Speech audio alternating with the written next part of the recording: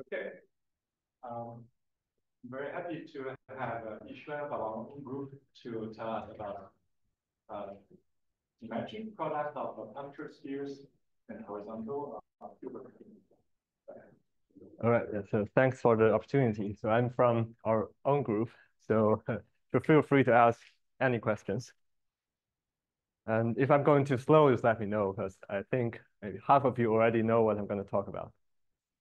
Yeah, but I will do it slowly. So I'll begin with some motivations. The first motivation for myself, because I'm interested in representation theory, is categorification of representations of SL2. Okay, so there are actually two ways, or at least two ways, to categorify representations of SL2.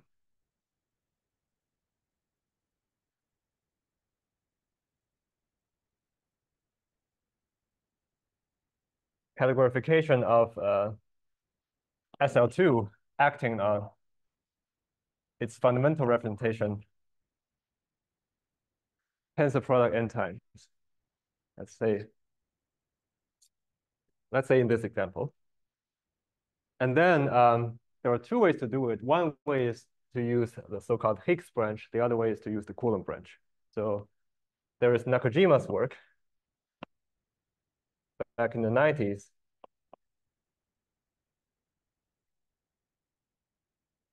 That uses a Higgs branch to categorify.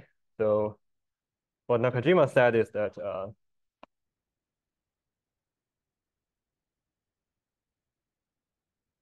the particular weight space of lowering the highest weight by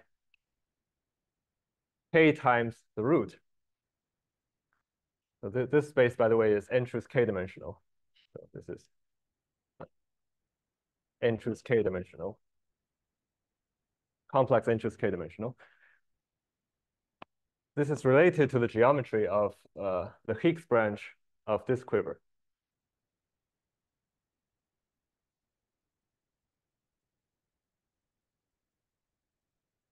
Well, this is nothing but T star Grassmannian Kn. And of course, the lowering and raising operators between weight spaces are described by correspondences, Lagrangian, holomorphic Lagrangian correspondences between the various Grassmannians. So, but then there's also another way to do it, modernly in math known as geometric Satake.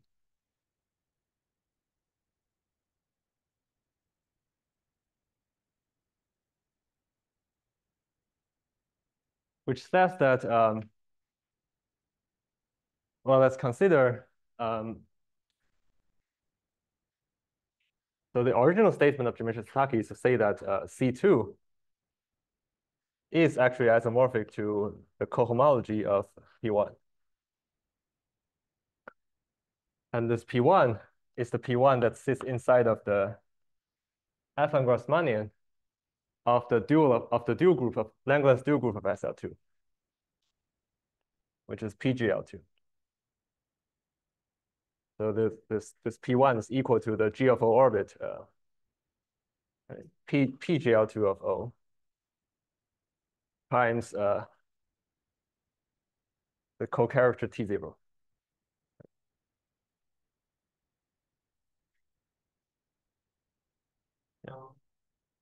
Can you write down the exact way how the Nakajima variety is a categorification of? Right. So this weight space, so this weight space here is isomorphic to the Borel-Moore homology of this space.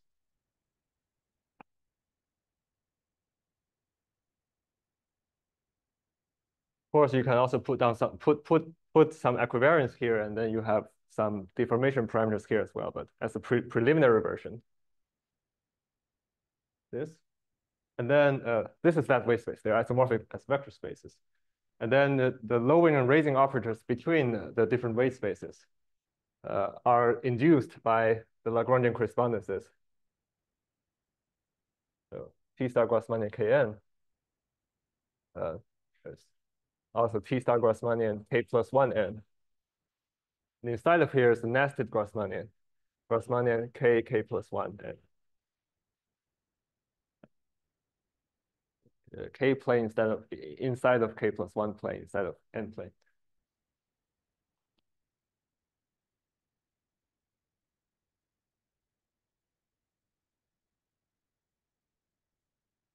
So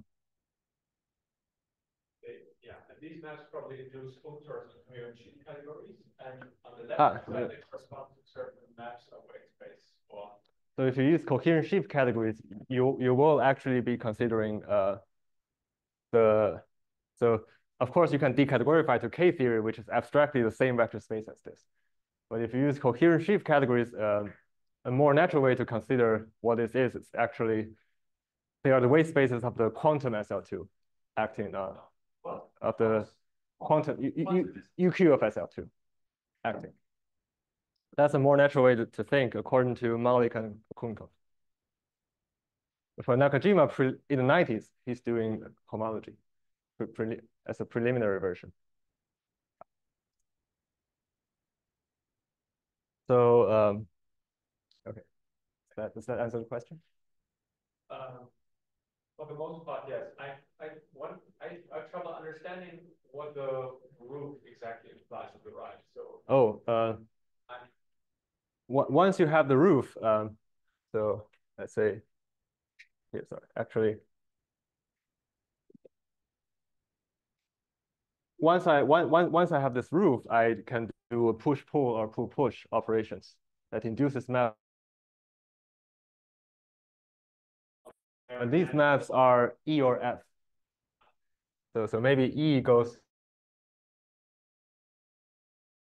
like this is F, and the adjoint is E.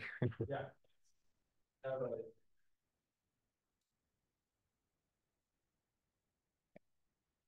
Right. And the other way of doing it is via geometric Satake, which interprets the C2 as the cohomology of P1, or more precisely, the cohomology of the IC sheaf from P1 with its favorite cohomological shift. And P1 has the homological grading. right, so that's, yeah, if we want to be careful here, we need to put 1 and then Hodge grading 1/2. That's most careful grading. Shifts the total thing by this amount.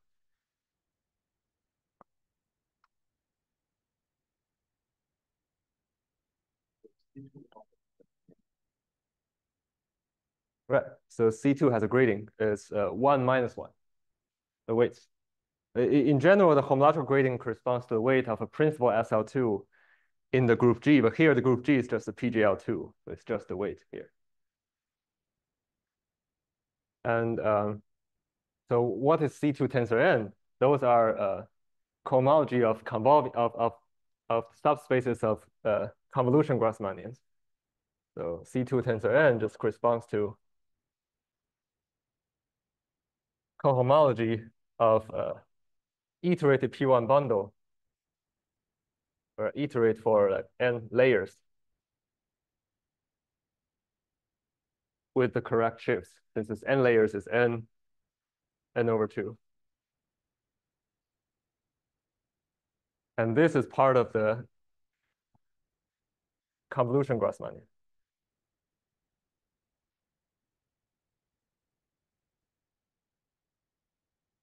So convolution on the F1 Grassmannian corresponds to tensor representations together. That's what geometric Satake says. And then there's a way to try to decompose this into individual weight spaces. So this is geometric Satake. One way to understand geometric Satake in a more slightly more detailed way is to consider the weight spaces. So the weight spaces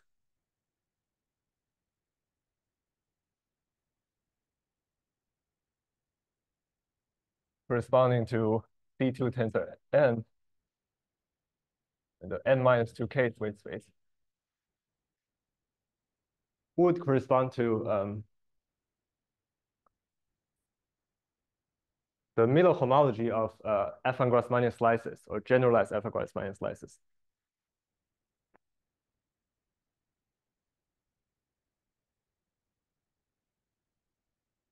So could be generalized.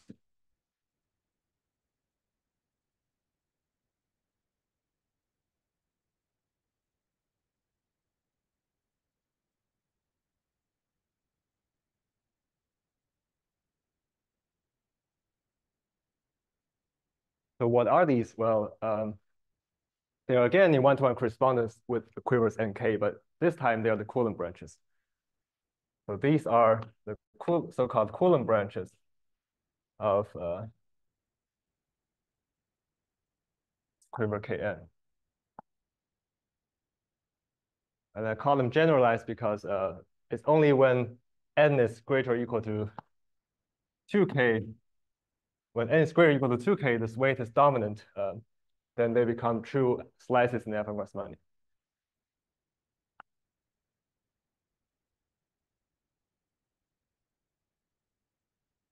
Dominant weight is equivalent to saying that they are actual slices. Actual transversal slices to the G of all orbits in the F1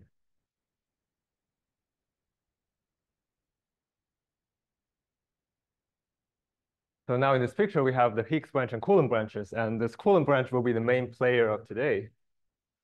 We'll play with this, we'll do several constructions based on the Coulomb branch. But I'm going to specify the details of the geometry of the Coulomb branch in a moment. But this is part of the big motivation that we always have in mind. Right. The weight space, which is cohomology of this versus the. Oh, how is it?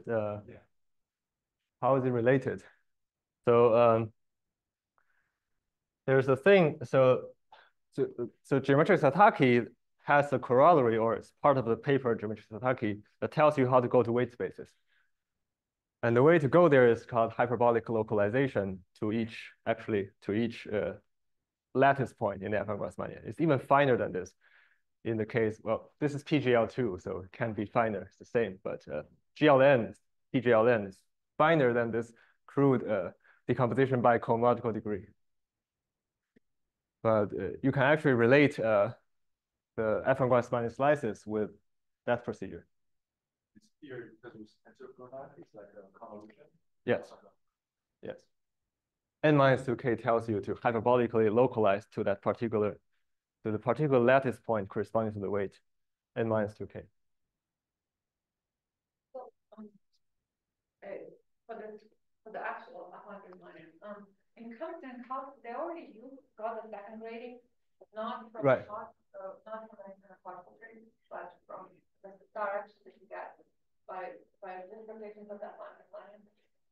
So, if the relation between two gradings is mysterious, they must have already dealt with it. I mean, if you from some older representation theory, you're expecting the Hodge grading, they had already used the variant grading.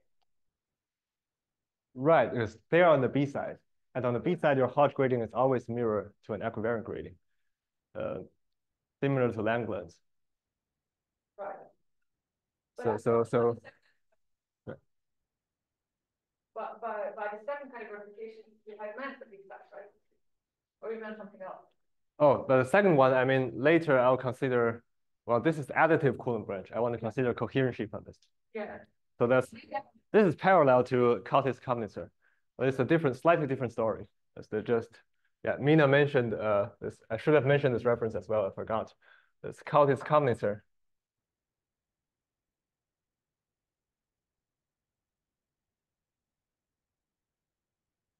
They considered just coherent sheaves on this iterative P1 bundle, the whole thing.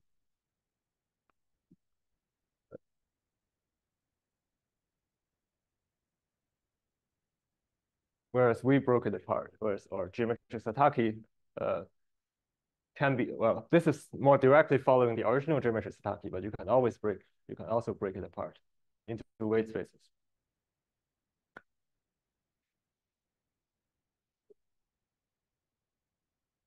Okay. So after the motivation, what are the Coulomb branches? I'm going to introduce, for my convenience, of what's to come, the bow variety description of this Coulomb branch.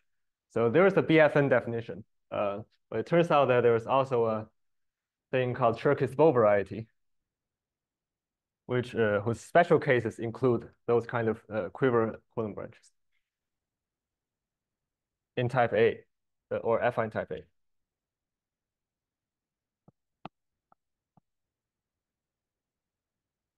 So let me introduce some combinatorics of this Cherkis bow variety. There are three main constituents called D5 branes, NS5 branes, and D3 branes. But mathematically, I'll tell you what exactly they are in the combinatorial way. So you will start from a so-called brane diagram, and then the output is a variety. And the brane diagram, so input is the brane diagram, something like this. And the output is a variety. Output is the bow variety. I'll draw the main constituents here. So we have a D5 brane, which is this line, and we have NS5 brane, which is going into the blackboard. This is a sort of a three-dimensional section in the 10-dimensional space-time. It's going into the blackboard, and we also have D3 branes running horizontally. And D3 branes can end on D5 or NS5 branes. So locally, the pictures all look like either maybe this. So there might be K1 many D3 branes and K2 many D3 branes on each side of a D5 brane.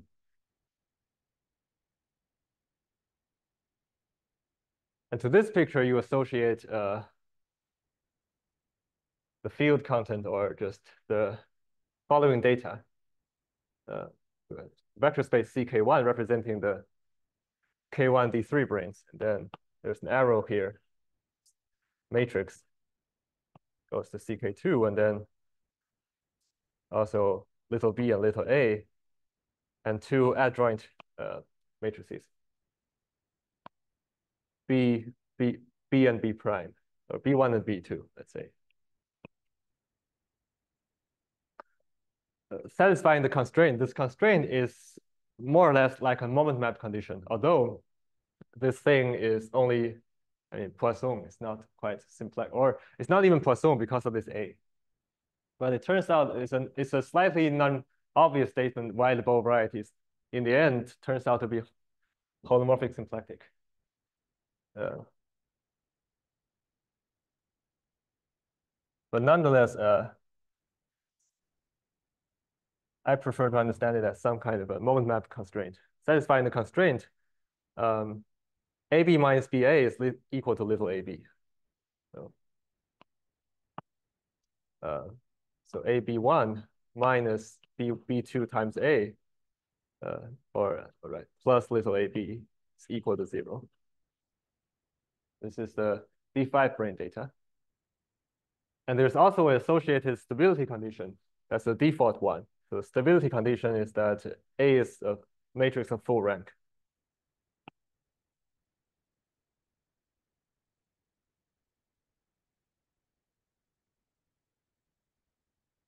So if K1 is equal to K2, A is an isomorphism. A identifies them, so on.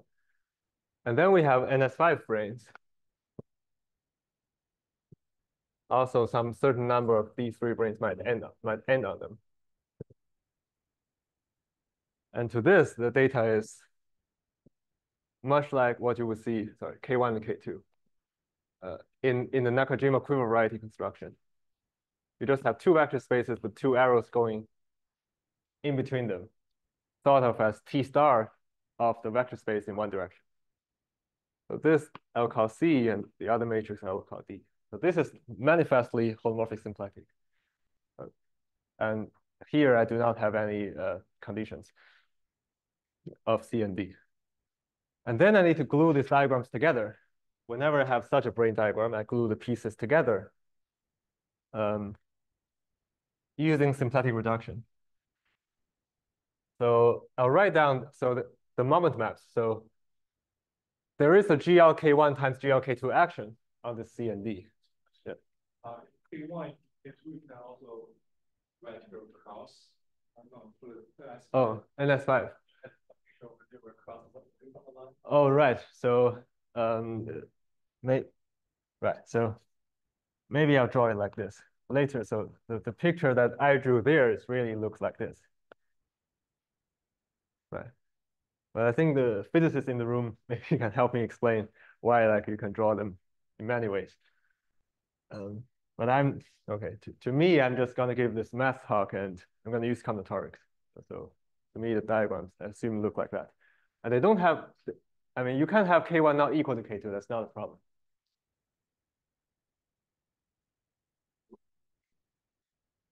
For C and D, to be determined, there are choices later. I will have to quotient by GLK. So now what's the gluing? I have moment maps here. I have a left moment map,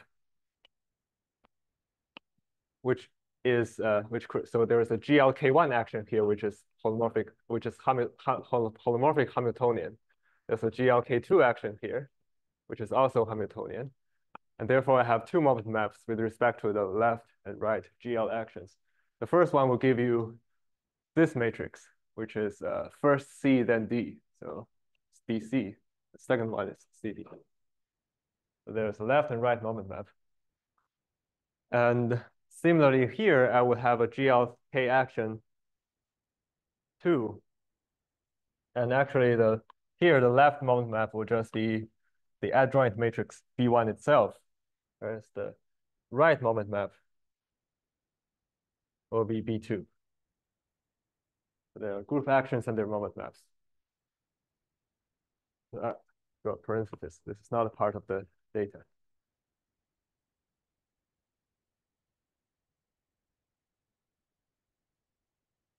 So now let's glue them together. For instance, now I'm going to directly go to the cases that I'm interested in. It's the Coulomb branch of a quiver Kn. Let's begin with a specific quiver.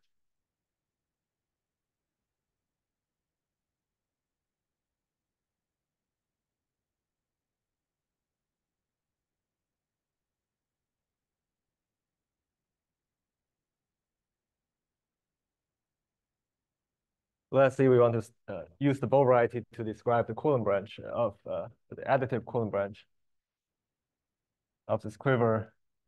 Let's say 1 and let's say 4, 1, 4. And then what I do is that I associate to it the following bow diagram, which is this one. I draw two D5 branes here, and then just one D3 brane in between the NS5 branes. There are four NS5 branes. This is the picture. And then associated to this picture, I draw the following. So I copy basically what's there to this picture. So picture corresponds to, on the left-hand side, I see 0 D3 branes and 1 D3 brane. So it's 0 goes to C. Of course, also 0. There you have a B1. Little b here is 0. I have my little a here. And then I have a 4.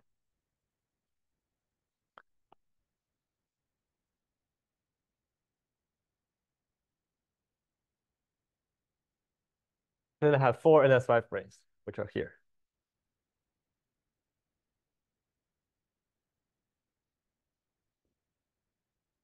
So which are four pairs of arrows. And then I have my last C, 1, 2, 3, 4. Then C goes to 0. So B, B2. So I'll name these C1, C2, C3, C4, D1, D2, D3, D4. And now so how do we glue it? Well, the way to glue is to do symplectic reductions at each of the nodes. So here, how many nodes, how many gluing nodes, how many gluing do we have? We have here, here, here, here, here. So in total, there are 5 things. There are 5 C stars.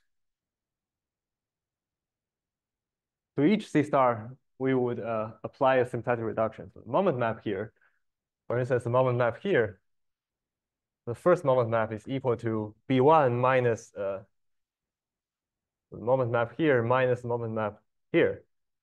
And this is D times C, B1 minus D1 C1. We set it to equal to 0.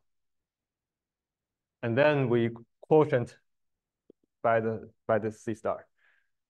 And so here we have another constraint, mu2 is equal to, now it's C1 D1, that's the left moment map, minus the right moment map, D2 C2, and so on. So C1 D1 is equal to D2 C2.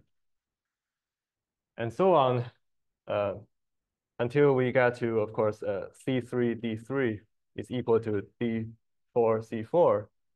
And then lastly, C4 D4 is equal to B2. This is the 5th moment map, mu5 here. So you would have 5 constraints, you quotient by 5 C stars after those constraints. But of course, this quotient here is a GIT quotient. So you would have to, you have a whole space of GIT parameters to choose from. That I didn't specify here. What I should specify here is the default stability conditions coming from the bow variety itself, which came from the paper of Cherkis, where he obtained these varieties from solving some ordinary differential equations. So there's a default stability condition that you cannot choose from. You have to follow this because this is the origin of the bow variety.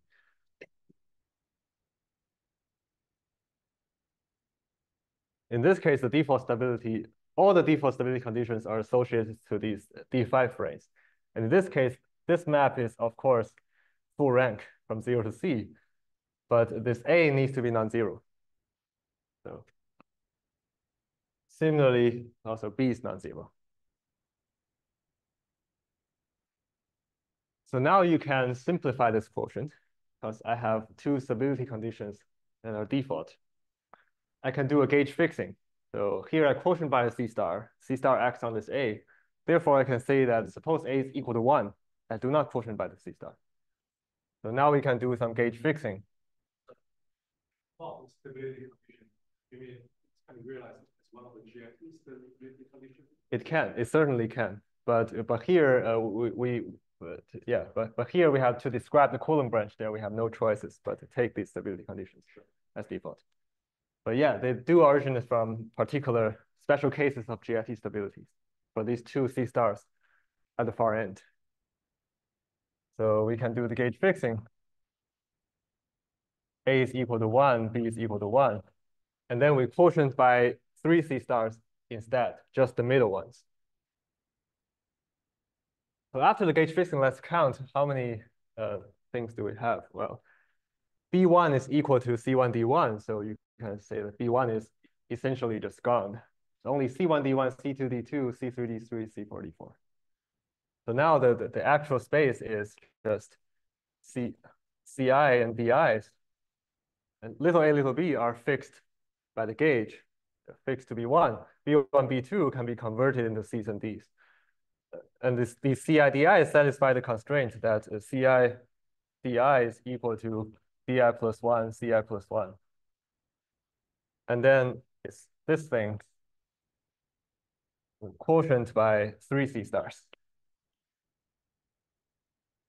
Now here, this is a GIT quotient, so you need to specify some GIT parameter. Now here you have total freedom to choose whatever GIT parameter you want.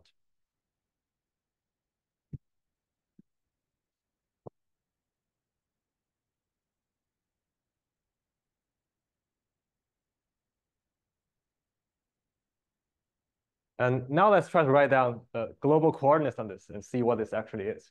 So now global functions on this thing. So after the GIT quotient, this is not an affine variety anymore. It has some projective geometry in it, but the global functions are easy to figure out. So the global functions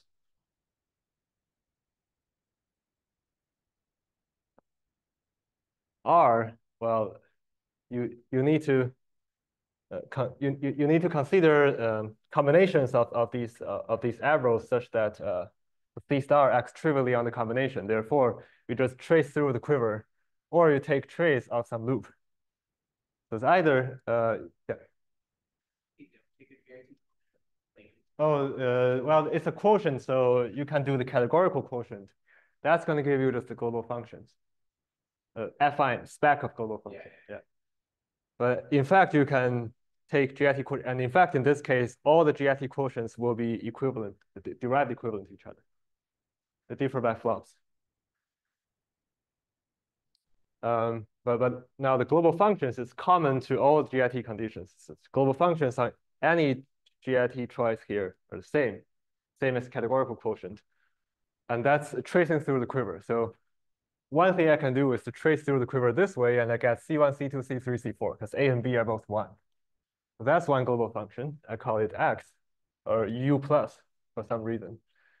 C1, C2, C3, C4 in the reverse order. Later, there will be matrices. So C4, C3, C2, C1. It's the correct ordering. And then there's a U minus, which is going back. A and B are both 1. It's going back. So that's D1, D2, D3, D4.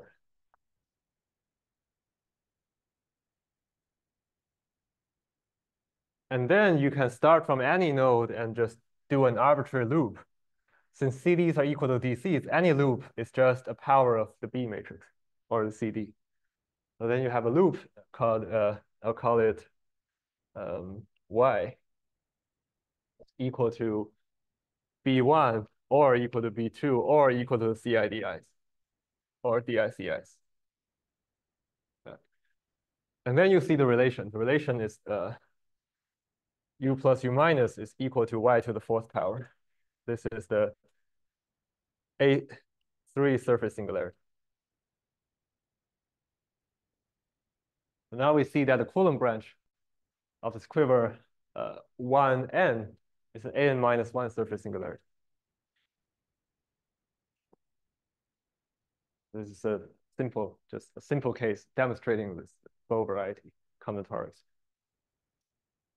And in fact, if you do Kn, like K, so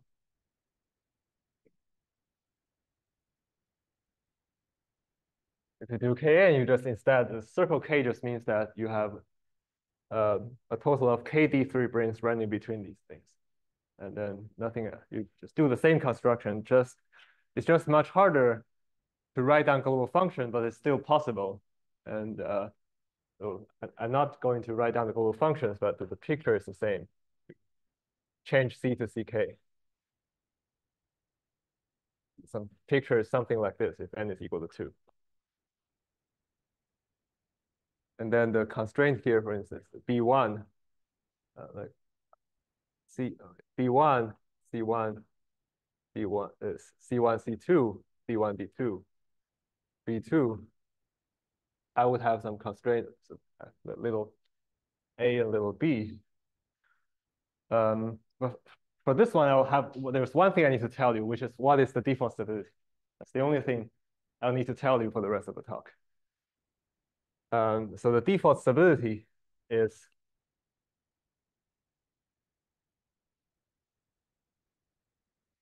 that the image of A generates CK under the action of B1 and the dual statement for B. So, all right, polynomial of B1 acting on the image of A is equal to CK, and then the dual condition, which is the polynomial of B2 transpose acting on the image of B transpose is equal to the dual vector space CK at the end.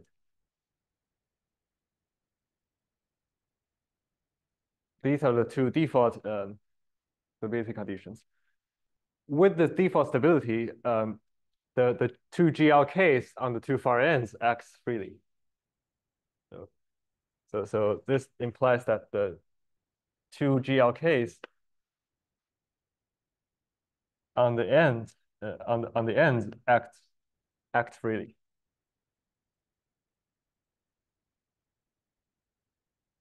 In general, if one is given a ride together with a GL action and the stability parameter, it's quite hard to figure out what are the global functions and the theta semi-invariant functions. Now that has been done, as you already seem to have in mind here, for Nakajima quadratis, so the Higgs branches. That's a classical result of the Brown, Torchesi, and Baer.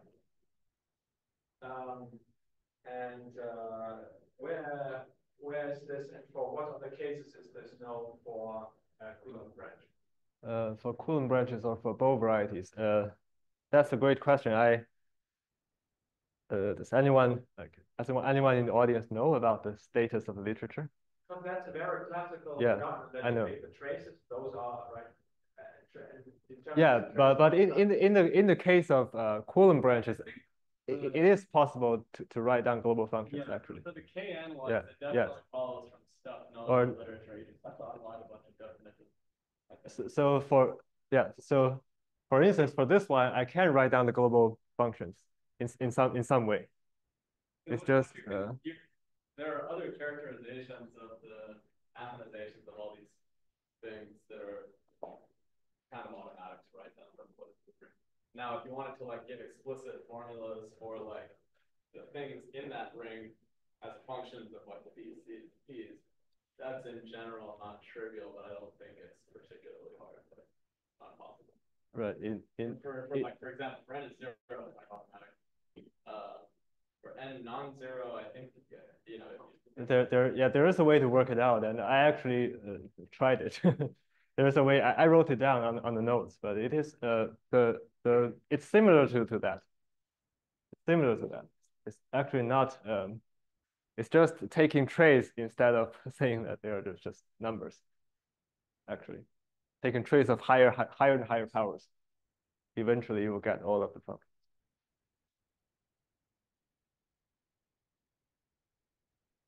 Okay, the two GLK act freely. You can also these two conditions in particular means that B1 and B2 are regular matrices. So they have maximal Jordan blocks possible. Of course, if their eigenvalues are distinct, they're just diagonalizable. But if their eigenvalues are not distinct, they have maximal Jordan blocks possible. So B1 and B2 are regular. They have maximum Jordan blocks. Maximal Jordan blocks.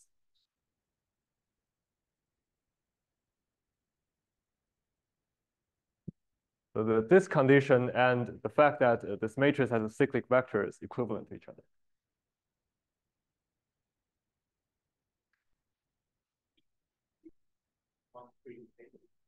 The example I did is, I think, 1, 4. Because I have 4 pairs of arrows here. Yeah, A3 surface is quiver 1, 4, right? Because quiver 1, 2 is A1 surface. Quiver 1, 2 is T star P1. It has 2 fixed points. It's always confusing. The way I remember it is just 4, you just draw 4 pairs of arrows here. So that later you have y to the 4th power.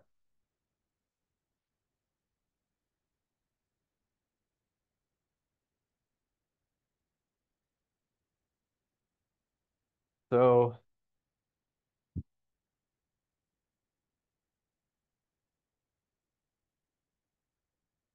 now let's talk about, since we're going to eventually get to mirror symmetry. I didn't keep track of the time. Oh, I'm not doing good on time. So we'll probably end in 2.5 hours. So to discuss mirror symmetry, I want to consider coherent sheaves on these Coulomb branches in particular, or later some modifications of these Coulomb branches. But how do I study coherent sheaves on the Coulomb branch? Well, let's start from the abelian case, which is easy. The abelian case is just a abelian quotient. And I can study line bundles. I can classify line bundles on this thing pretty well. So just take that as an example. Now, let me write down a few line bundles. So since we quotient by 3 C stars effectively, 2 of them are gauged away, 3 actions. We have 3 degrees of freedom to twist our line bundle. So each line bundle on that,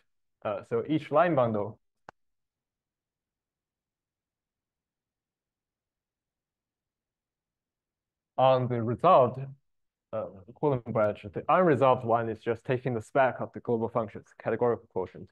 The resolved one,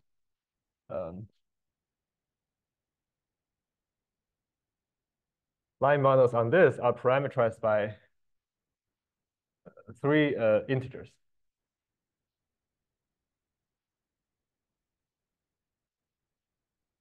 By a right O of n1, n2, and 3.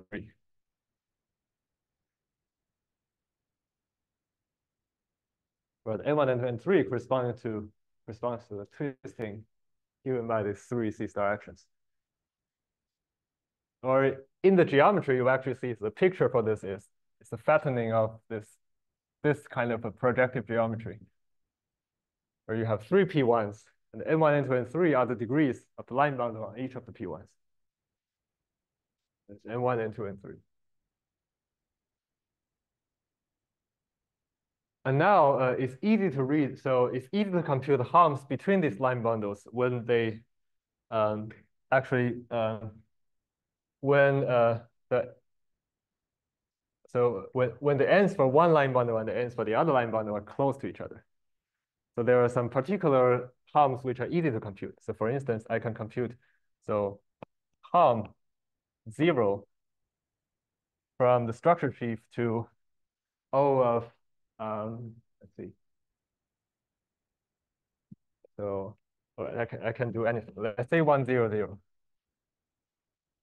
Suppose we want to compute this harm. So this harm space is equal to a specific portion of the graded coordinate ring, which is the degree 100 part. So it's the degree 100 part of this graded projective coordinate ring, which is here, of the projective coordinate ring of C adjoint this CD matrices, model out the relations.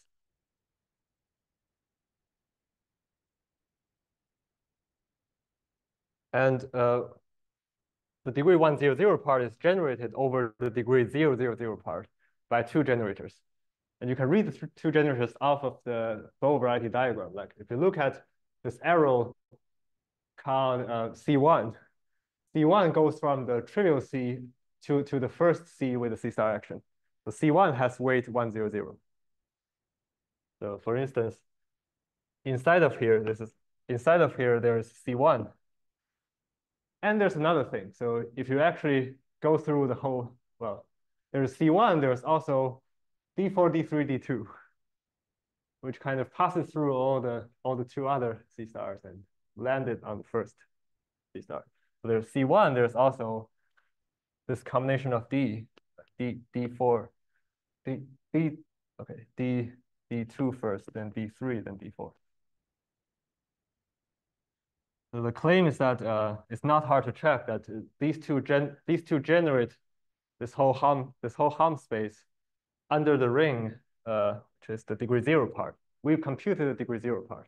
It's this part. Degree 0 means C star invariant. So it's generated over it's a module generated by C1 and it's a module generated by C of U plus U minus and Y times C1 and D2, D3, D4.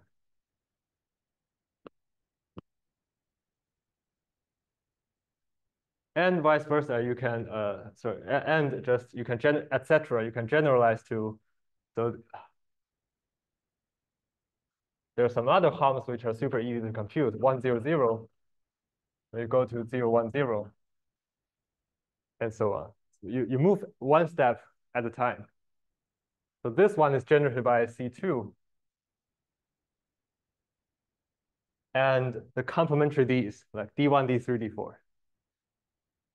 Actually, in a certain order, like D3, D4, D1. But the order here doesn't really matter because all of these are this is abelian ring. And the last thing to write, the last line bundle, the last main player is 01010. Can go to 0001, and that is all we need. This is generated by C3 and the corresponding Ds. D4, D1, D2. And you might ask, what about C4? Well, C4 just rotates back. 0001 maps to 0000. That's C4. So there's a cyclic structure. You soon see a cyclic quiver, cyclic half-A quiver coming up. Yeah. To formulate this phenomenon that the line bundles on the quotient correspond to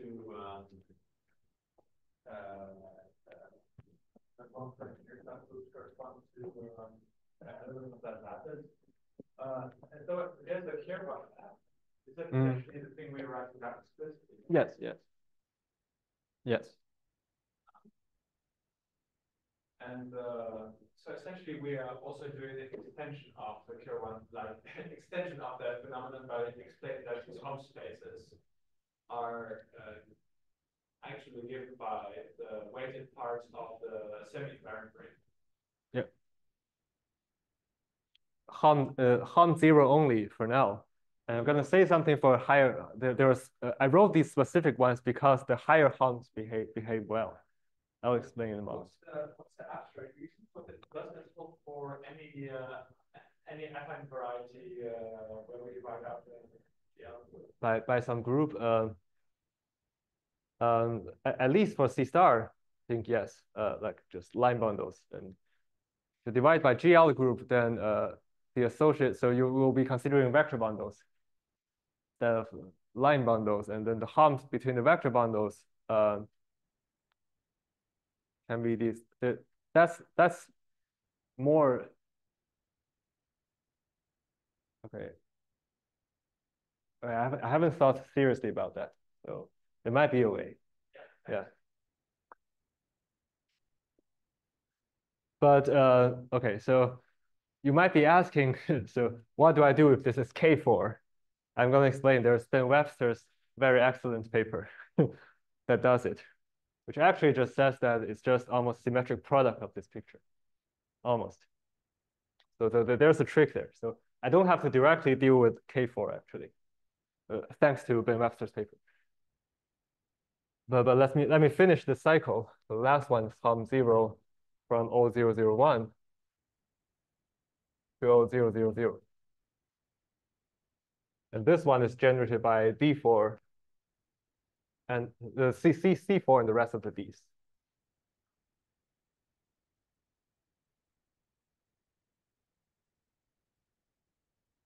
So altogether, you can organize all of these data into a quiver. And the quiver looks like this.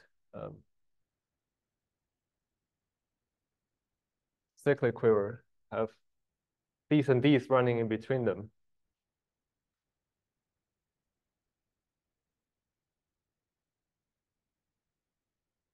Sorry, 1 0 0. 0 1 0, then go forward 0 0 1, winds back.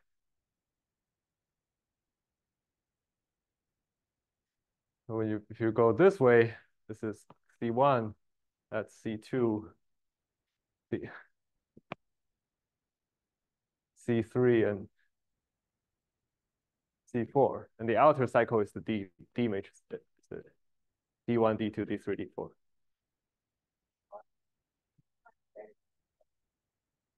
Which one mainly or sort of known from the very early days of Darja, the very first one.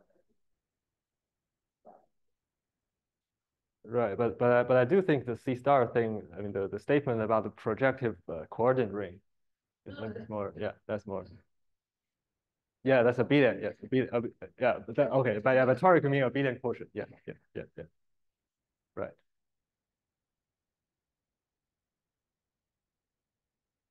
You could organize the data into this quiver and everything, so that the relations are just kind of moment map constraints at the four nodes.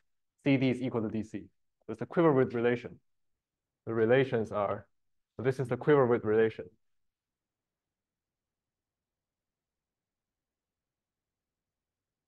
And now the theorem is the following. The theorem is that in fact, if you know these four line bundles, you know how to deal with the category of coherent sheaves on this whole A3 surface. So the coherent sheaves, derived category of coherent sheaves on this Coulomb branch 1, 4, the resolved one, is generated by these four line bundles, the direct sum of these four line bundles. And moreover, this is a tilting generator. So it's generated by the tilting generator.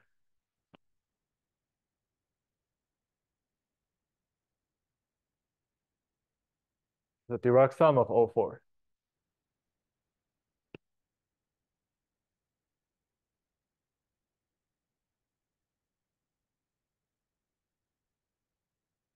So this the power of the theorem is saying that all the higher, first of all the higher humps between them vanish. This is whose theorem? Since this is the hypertoric case, I think it might even be a theorem in one of BLPW's papers. I cannot trace. Well, this is also a toric case, so this could be a theorem. It's a theorem from many different sources. It's hard to trace who first showed it. Yeah.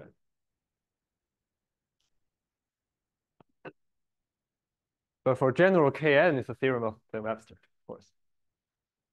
This is a special case of a theorem of Ben-Webster's. Oh, sorry. Yeah, I'll mention that paper after I go to Kn. Right. So this we have this theorem and this very nice quiver description. So in fact, this representation, sorry, this category is just equivalent to the bounded derived category of representations of this quiver with relations.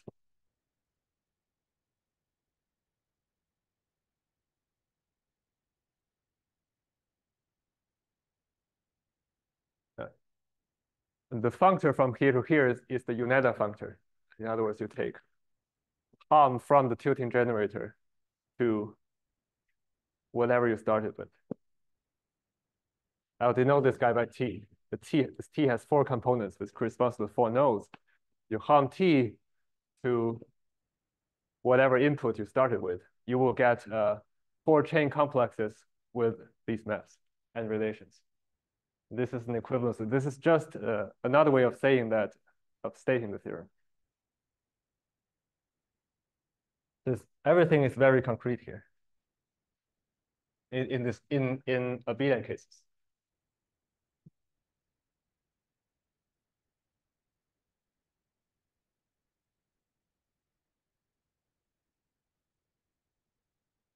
Okay, so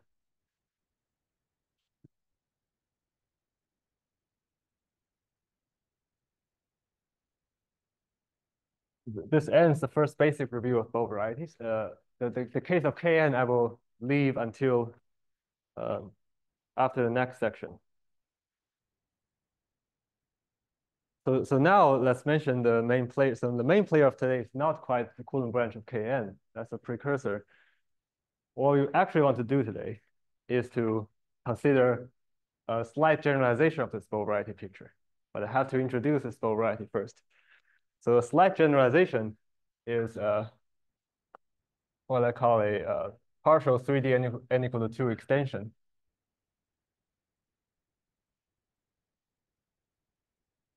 of the bow variety.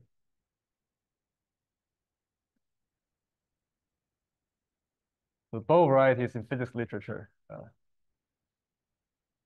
typically associated with 3D n equal to 4 gauge theories.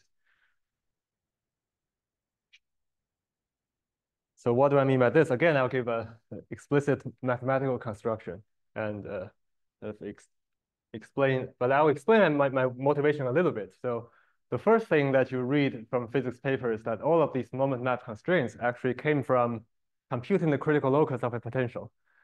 So the most physical way to think about those moment map constraints. So 3D n equal to 4 moment map constraints.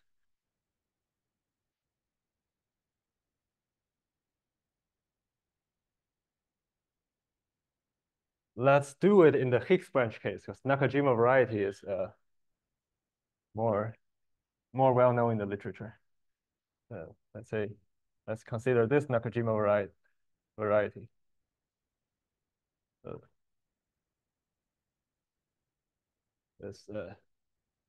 For Kn, in general, in the end, you get T star cross minus Kn, but how did you get it? You have two maps called I, can remember which is I, which is J, right? I and J. And then the moment map constraint is mu, so the mu inverse 0 condition tells you that if you compose J and I in this way, you get 0. And this way means I first do J, then I do I. So Ij is 0. This is the moment map constraint.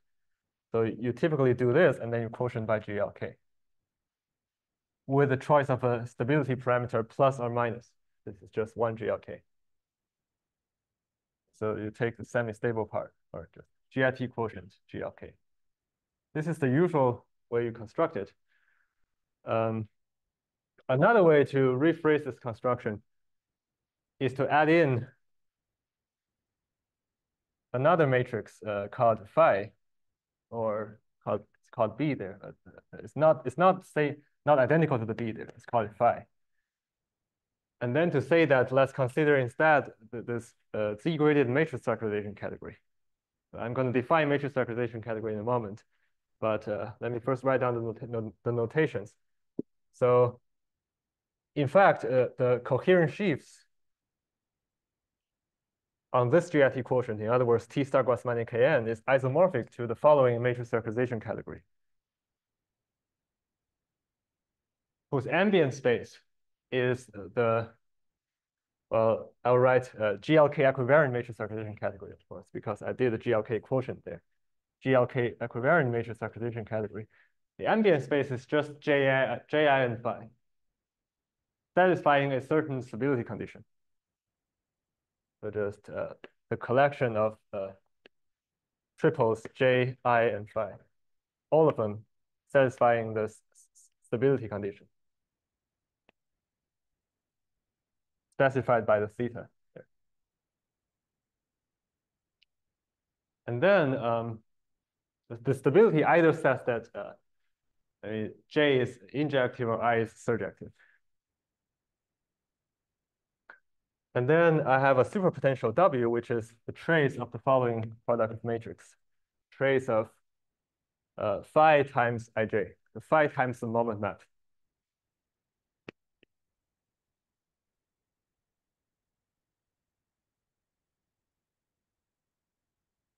And now typically matrix factorization categories are Z mod 2Z graded because they are two periodic complexes. You might ask, since the coherent sheets are Z graded, how do I give the matrix factorization a Z grading? Turns out that to give the matrix factorization a Z grading, I'll write Z graded matrix factorization.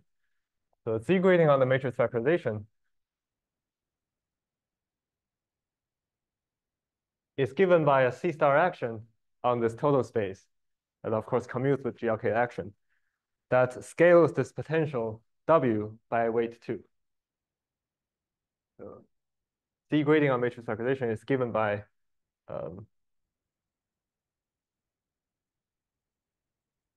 the C star action,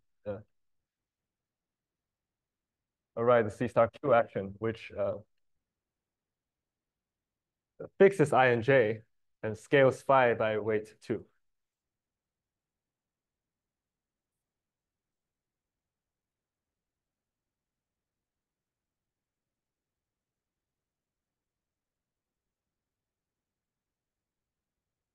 So why weight 2 in particular? Because if you look through the definition of matrix factorization, this definition is the category of two GLK equivariant coherent sheaves E and F with two arrows between them, both called D, and then D squared is equal to W.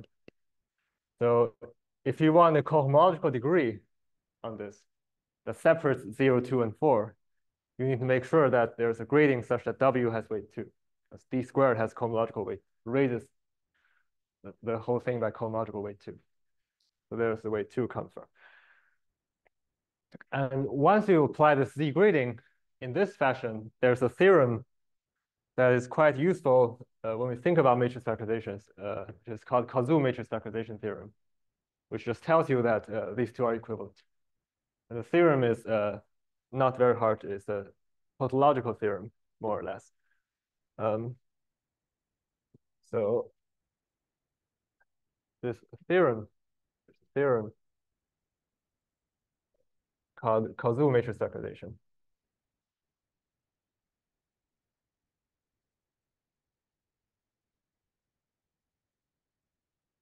Which tells you that suppose I have a space X, I have a smooth variety X.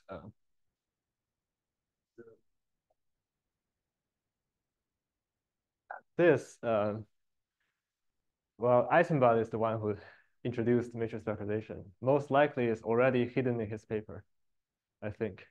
But again, I'm bad at literature here. Who first showed it?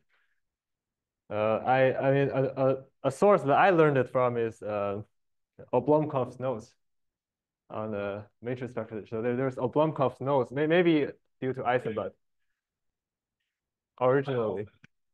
Yeah, but you like there. What is the statement? Is the statement about yeah. Oh, that's Orlov's theorem. That's not this one. That's not this one. This one is more or less. This one is more tautological. Well, both theorems are beautiful, but this one is like slightly more tautological than that one, I think. That one is not. I don't think that one I think of as quite tautological. Go ahead. But that one is also by more or less already in Eisenbach's original paper, I think. There's on Blomkov's note, take X as smooth variety and consider the following thing, which just literally looks like that. Right? Consider X times Cn of some just an affine space parameterized by phi 1, phi 2, phi n. I call them phi precisely because there is called phi. On this space, if you consider the matrix factorization, so X is a smooth variety, and suppose I have n functions on X. So F1, Fn are functions on X, it's global functions.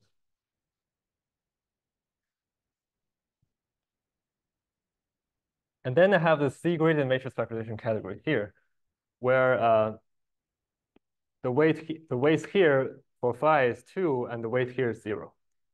That's exactly as in that setting.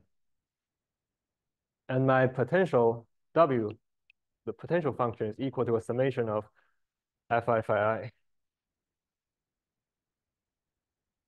And this matrix factorization category is isomorphic to the coherent sheaves on the common 0 locus of these functions on X. But if the intersections of the 0 locus are not transversal, you do derived intersection. So this is equal to the derived common 0 locus.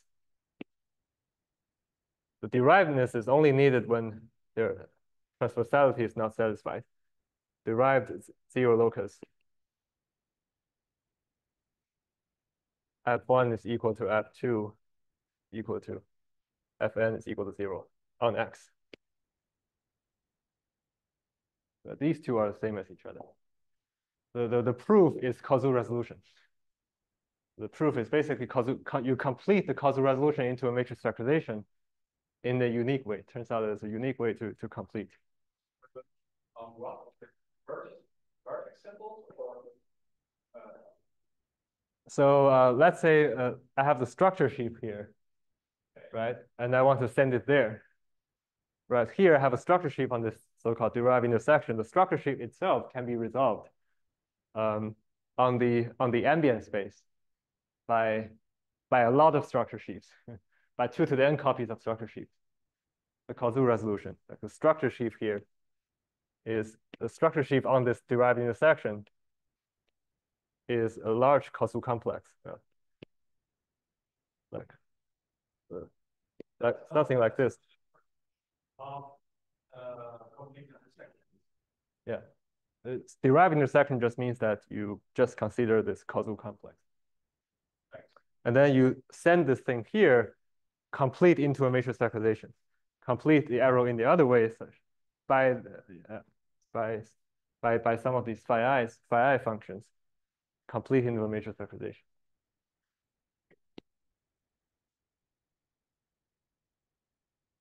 That's roughly speaking what the functor does.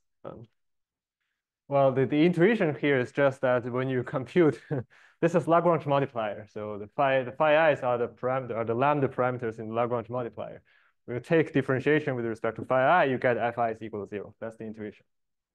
The only unsymmetric thing here is that the phi has weight 2. So normally you would also differentiate the x variables to get something, but here that's invisible.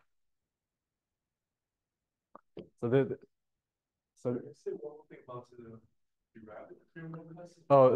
the structure sheaf on this thing is just this complex. If you embed it into the original ambient smooth variety. So is that they want to compute the harm of the structure sheaf to itself. They compute the ambient space X. Complex. So you're asking, if you do that, you will be computing harm I lower star of O of this derived intersection to I lower star. This is no, the harm to itself is just the DG algebra, which is given by the global section of this thing. It will be a D. So the harm of the structure sheaf to itself is like a rank 1 free module over itself. And you just consider the global section of this. And that thing turns out to be a DG algebra. And that's the harm from the structure sheaf to the structure sheaf. In other words, the global sections of the structure sheaf. So you can think of this as sort of a relative spec of a DG algebra. Extreme case where all fi are 0. Sorry. Sure, yeah, that's an excellent case.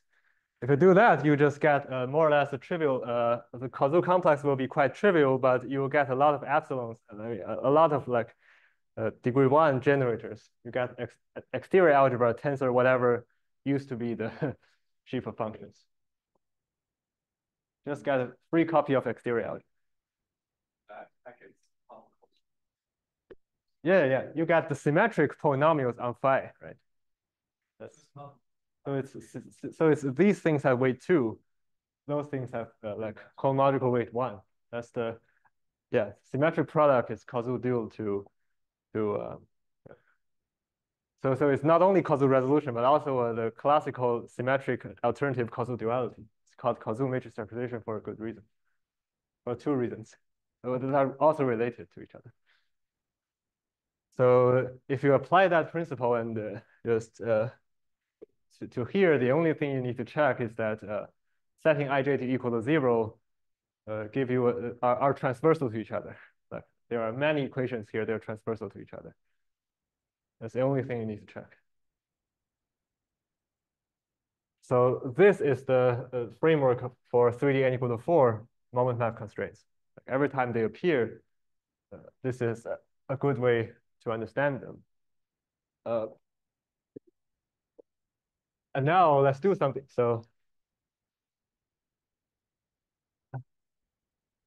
And now when I consider 3D n equal to 2, so-called 3D n equal to 2, both varieties are moduli spaces. What I will learn from physicists is that you would turn on a certain mass deformation. So now this thing I take as motivation. So 3D n equal to 2. What happens is that I turn on a mass deformation. So the potential W that used to be trace ij phi ij.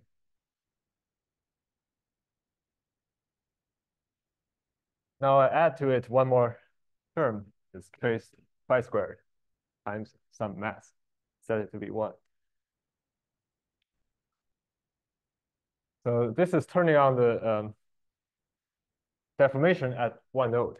Suppose that at one node, I do not do the original gain.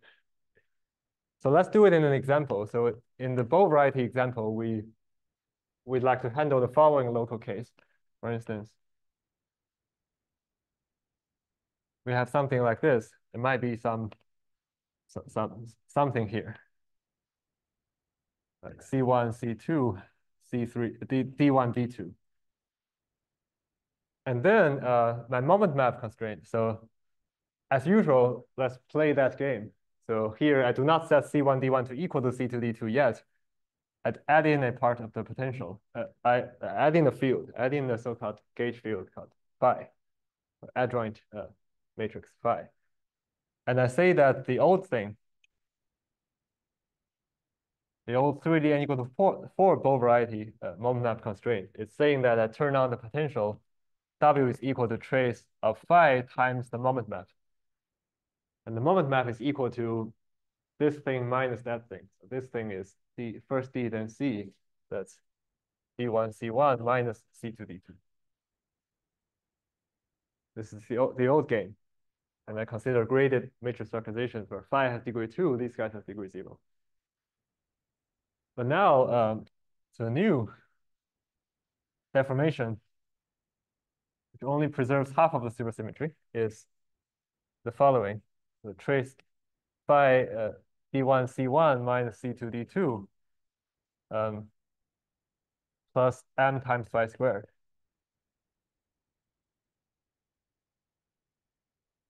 So now we'll have to get rid of this phi from this new potential. So we always want to get rid of phi at the very end. So to get rid of the phi, we just, physicists would say, let's integrate the phi out. And essentially, that's just completing the squares or Legendre transform. So in fact, I'll take the following as a mathematical definition. This is like the physical motivation for me. That in fact, what you will get is that I complete this into squares. And I throw that square away, just keep whatever is left. So this will become, so this we can integrate out phi.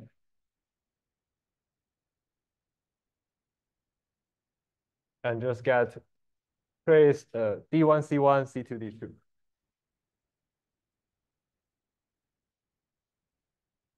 It's because the difference between this is sort of like a completion of square terms. So this is the replacement of my moment map constraint. And now I no longer have this matrix phi. It's gone, but also I no longer have this moment map constraint either. What I had is this leftover superpotential.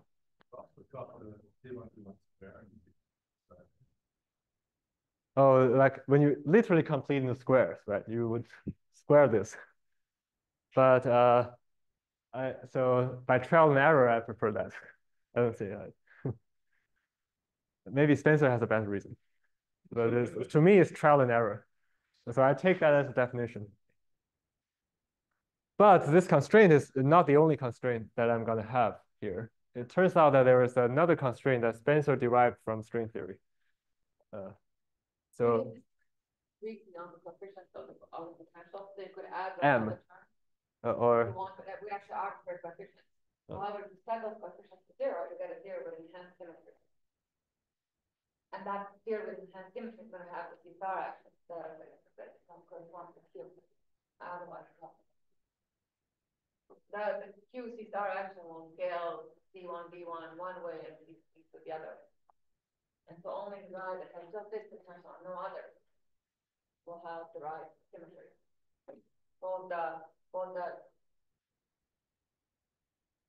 Right. So in fact, there's another constraint. So instead of a moment map constraint, Spencer computed from string theory.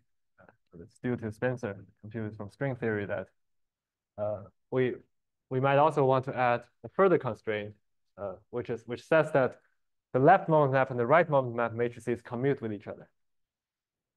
So I'll explain what this is good for from 2 points of view, but it seems that we want to add this condition, at least so far. So what is this condition good for? It's good for, well, maybe for an artificial reason. Whenever we have this constraint, it's easier to write down what this potential is in terms of eigenvalues of D1, C1, and C2, D2, because they commute with each other. You can simultaneously upper triangularize. So, but the actual reason, so for one thing, when you add in this constraint, so this is actually just, since the middle node is C to the K, how many constraints are there? There's actually K squared minus K many constraints. Well, on the nodes, it's K squared many, but essentially it's K squared minus K many constraints added to the original thing. So if you compare this with the mu inverse 0, so if you compare this with this, whereas the original mu inverse 0 is K squared many constraints, so they differ by K. And this will be important in the degree counting later, or in dimension counting later. Right. This is one observation. And to me, this condition is also natural from a quiver representation point of view, in the sense that let's try to see what this is in an example, in our abelian example first, because we'll need that example anyway to proceed. I won't erase this because I like this quiver picture.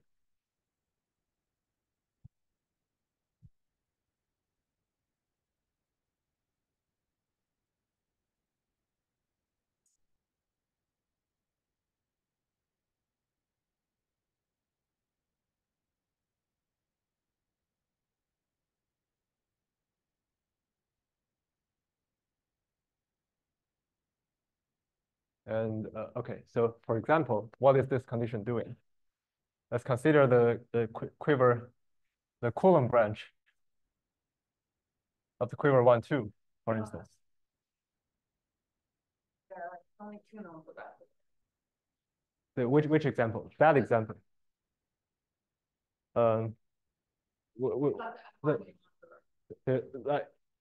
This F1 quiver? This one has 4 nodes, but this one will have 2 nodes. Yeah. So in this one, we'll have 2 nodes. But this is a local operation. I just want to use this to like demonstrate. So this corresponds to a Venn diagram. There's 2 here, so I have 2 pairs of arrow going back and forth. But essentially, all of these are gone. You're just left with C1, C2, D1, D2 after all the default stability conditions, and you quotient by the middle C star. So this is equal to C4, C1, C2, D1, D2, quotient by the C star with weights. The weight of C1 is 1, and the weight of C2 is -1. The weight of D1 is also -1. The weight of D2 is 1. So 1, 1, -1, -1. And this is a very classical Fourier quotient. You will actually get the conifold singularity if you take this. The global functions will become. Oh, so sorry, I didn't add the moment map constraint here because I chose to deform on this node here. I deform here as above, following the recipe above. But when I deform here, I would rather draw my quiver in the following way: that this quiver splits into the 2 splits into 1 and 1. And this 1 becomes a very specific node called a fermionic node, which I want a black color, but I'm on the blackboard. So I'll use a triangle to demonstrate. So this triangle is called a fermionic node.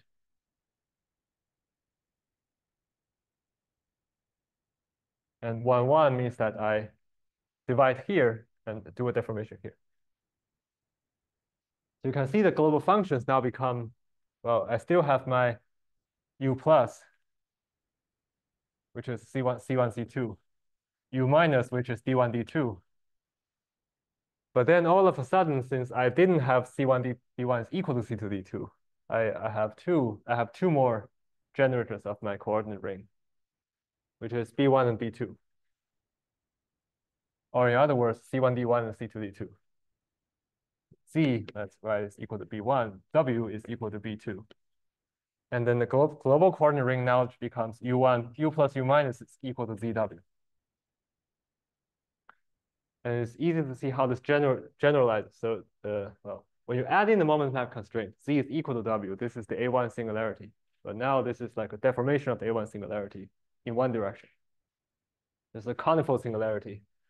And this resolution here, this GIT quotient here, is actually O minus 1 direct sum O minus 1, the total space of that.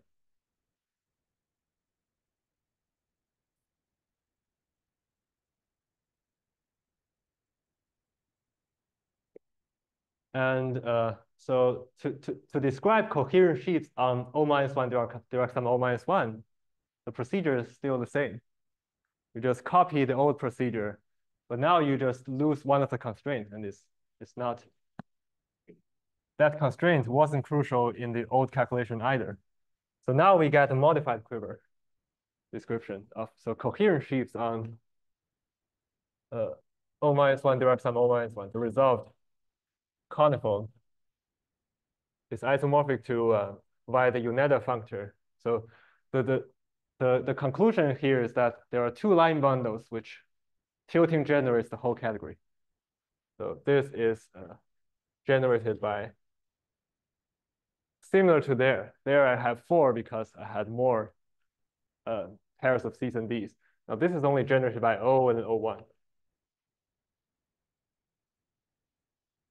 In between O and O1, I have the following quiver.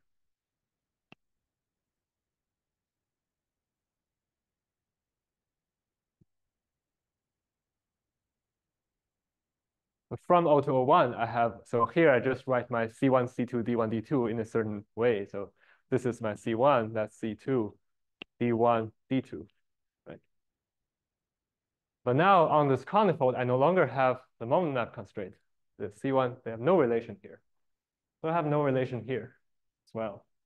But in fact, no relation is not completely true because when I consider the Uneda function, well, these C's and D's, they commute with each other.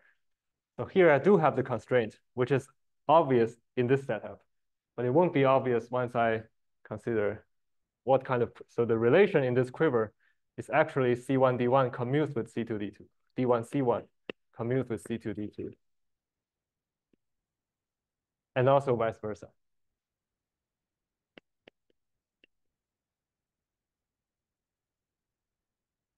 So this is why I kind of like these commutativity constraints. When you consider, so this is equal to representations of a certain quiver. And this quiver is not totally without relations. There are commutativity relations here.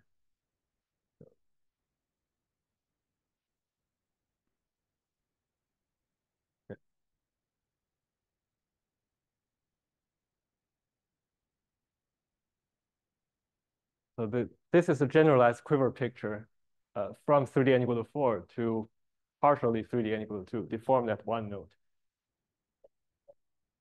Satisfied by Android. And I think they exactly. I mean, like this kind of, yeah. But the equivalence is literally the Uneda functor. The hum from the tilting bundle O direct sum O1 to whatever, to the input. You get two chain complexes here with these arrows. And since they are not necessarily one-dimensional vector spaces, this commutativity constraint is important. So this constraint is pretty natural in my mind.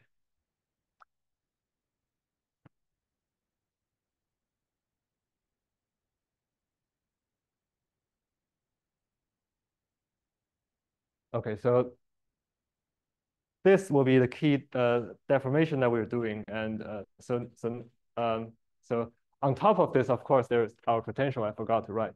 There's the potential W is equal to C1 D1 C2 D2. So C1 D1 D2 D2 in whichever order here. This is a billion.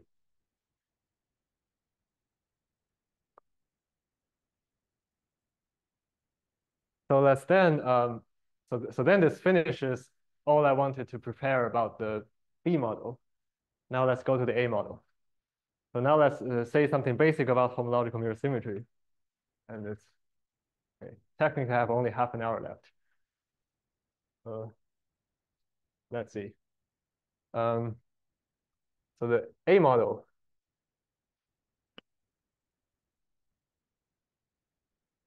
So let me say say a few words about homological mirror symmetry first. So homological mirror symmetry, the duality between the A models and B models, where A model deals with Fukaya categories or macrolocal sheaves, and the B model deals with coherent sheaves. The symplectic geometry versus algebraic geometry. The preliminary examples are, for instance, if the B model is coherent sheaf on the C star, A model is Fukaya category of T star S1, which is also C star, given this specific exact symplectic structure. And a few words about the grading. So on the A side, to give it a Maslov grading, you need to pick a specific holomorphic volume form. So here, this is also C star. Let's say this is C star of U, this is C star of Z. Then the C grading here, you can choose to be holomorphic volume form can be chosen as dz over Z. And then the homological degree of U here will be 0. And you can ask, what if I want to change my grading? Of course you can. You can do many weird Z gradings. Like you can choose omega to be whatever you want, like maybe dz over Z to the n for any n. And then the mirror will not be coherent sheaves on anything classical. It will be coherent sheaves on some DG algebra. So it will be modulus over the DG algebra, which is C adjoint UU inverse. U here would have degree plus or minus n minus 1. Can't remember. Can't remember exactly the convention. So this is the cohomological degree. Twice, sorry. Yeah, that's important. Sorry, twice. Plus or minus twice n minus.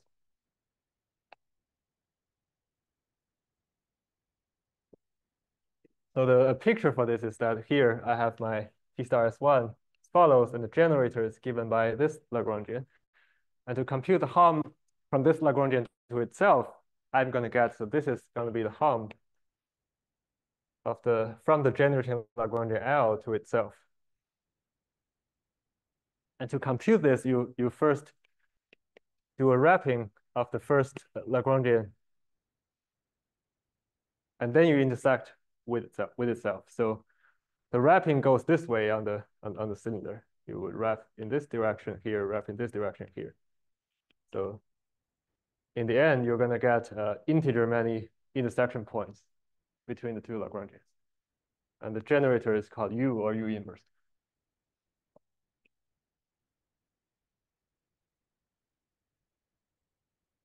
And now let's actually puncture the cylinder.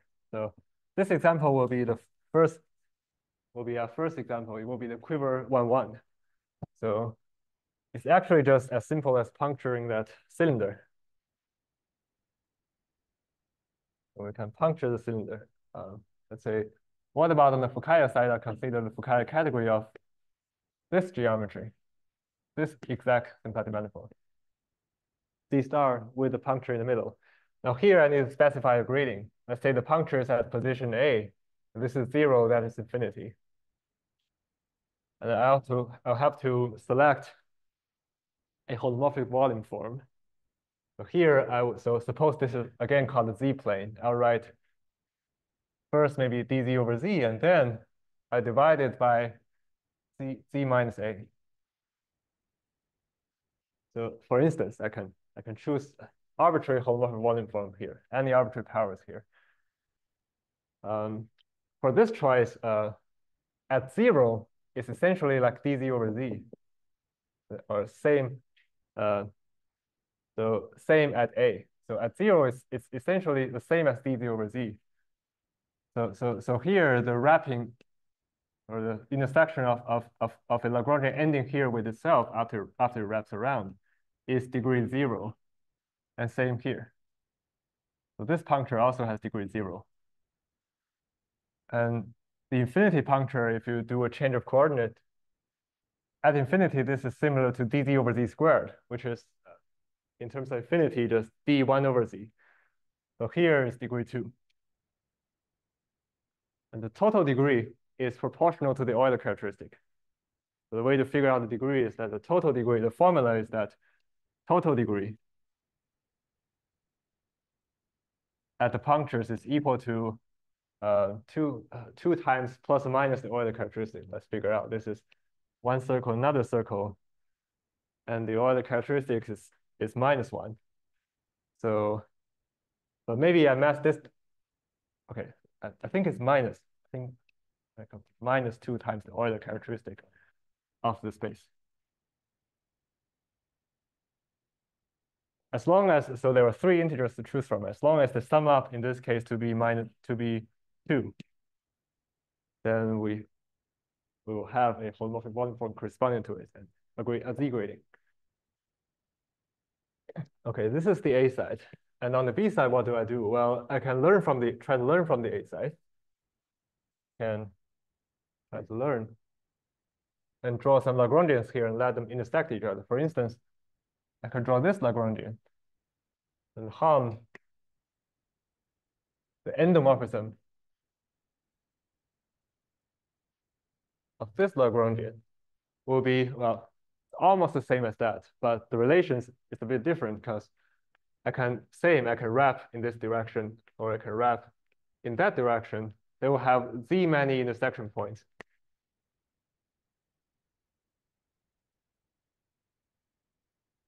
But if you ask about composition, since there's a hole in the middle, it turns out that u times u inverse is no longer 1, it's equal to 0. Turns out that a certain triangle of composition cannot exist. Like here, when you compose like u minus and identity, maybe this is, yeah, when you try to do this composition, you cannot fill in the triangle because there is a hole in the middle. So the relation is C xy mod xy is equal to 0.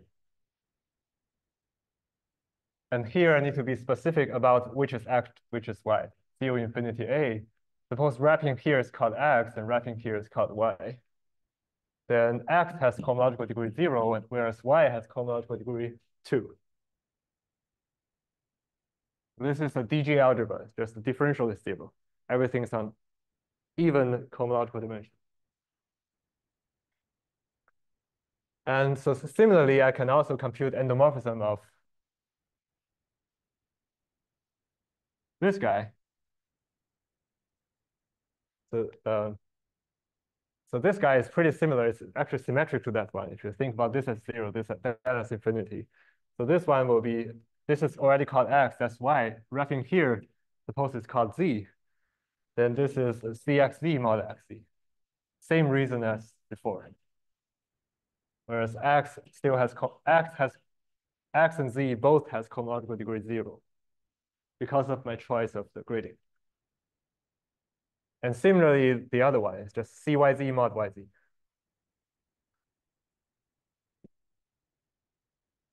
So the corresponding B model is actually, what I claim, corresponding B model is the following, where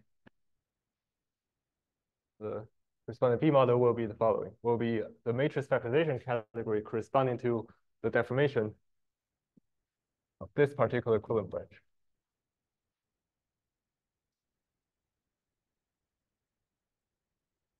So what is this? Well, in terms of bow diagrams, it's like this. I only have one, so one here. It's one pairs of arrow here. Essentially, all of these are gone, and I do not need to even quotient by a C star. Everything is fixed by gauge. I don't have internal like C's. So here I just have C and D, B1 and B2. And by drawing it like this, I mean, I do a cut here. I mean, I deform this node. So I deform here. By deforming here, it means that the only constraint that they have, so apart from the gauge fixing, A is equal to 1, B is equal to 1, as usual. And B1 is equal to CD. But B2 not necessarily equal to equal to DC. B1 is equal to DC.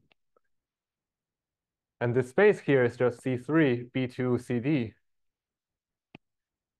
That's the space without quotienting C star, just the C3 with a potential, so MF matrix factorization here with a potential trace of CDDC. But here, I do not have the other pair of DCs, just B. So trace of left moment map times right moment map.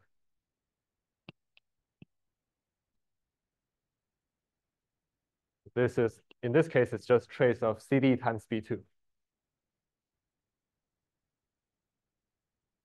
This is my matrix factorization. And I haven't specified the Z grading yet.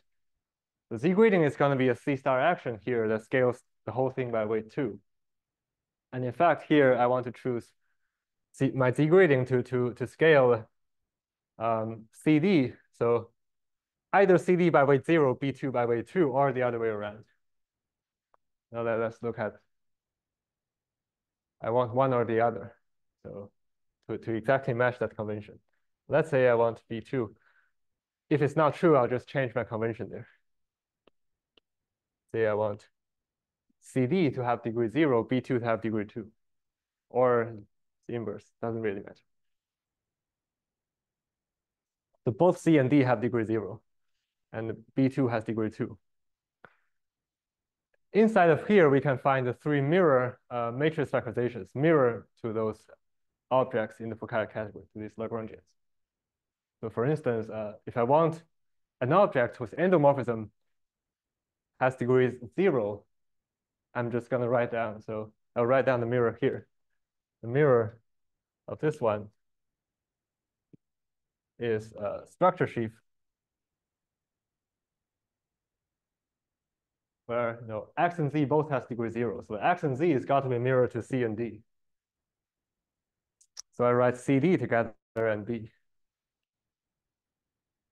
This is one instance. So here, X is C, Z is D. And for this one, Y has degree 2, so Y is B2. So for this one, it corresponds to the matrix factorization. I can factor this triple product in a way which singles out B2 and 1 of C and D. I suppose X is C times B2, and I single out D. Sorry, what's the full really?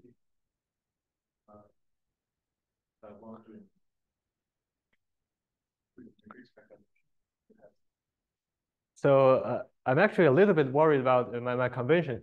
It's possible that I used a different convention than than what I wrote in my notes. So here I drew arbitrary. It doesn't really.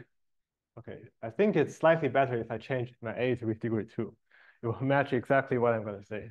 Sorry about that. Let's change. Then just dz over z, right? Total degree is still 2. Well, let's change this. Okay, xz now, z has, x is 0. Z is 2. And then x and y are both 0. And then now I have to rewrite my matrix factorizations.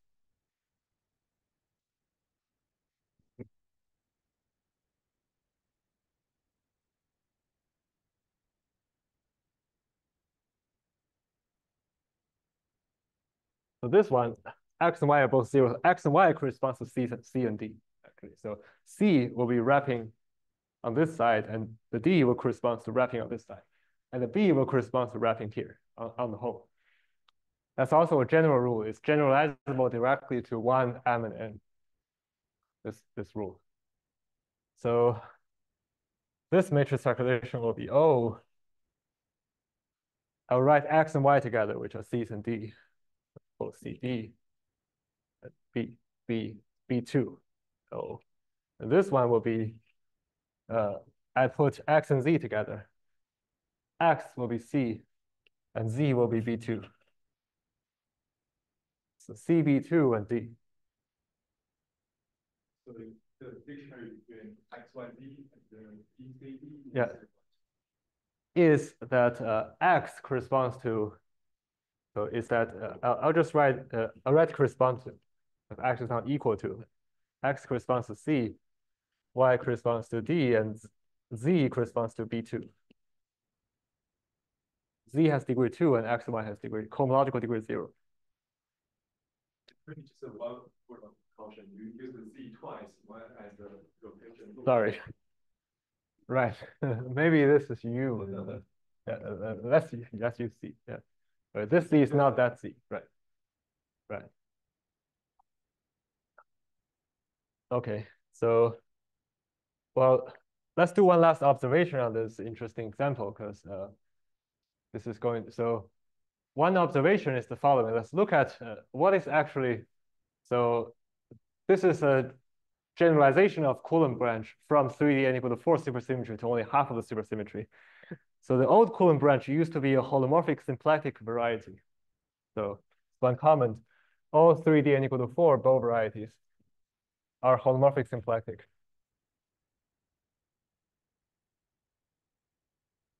Or hyperkähler.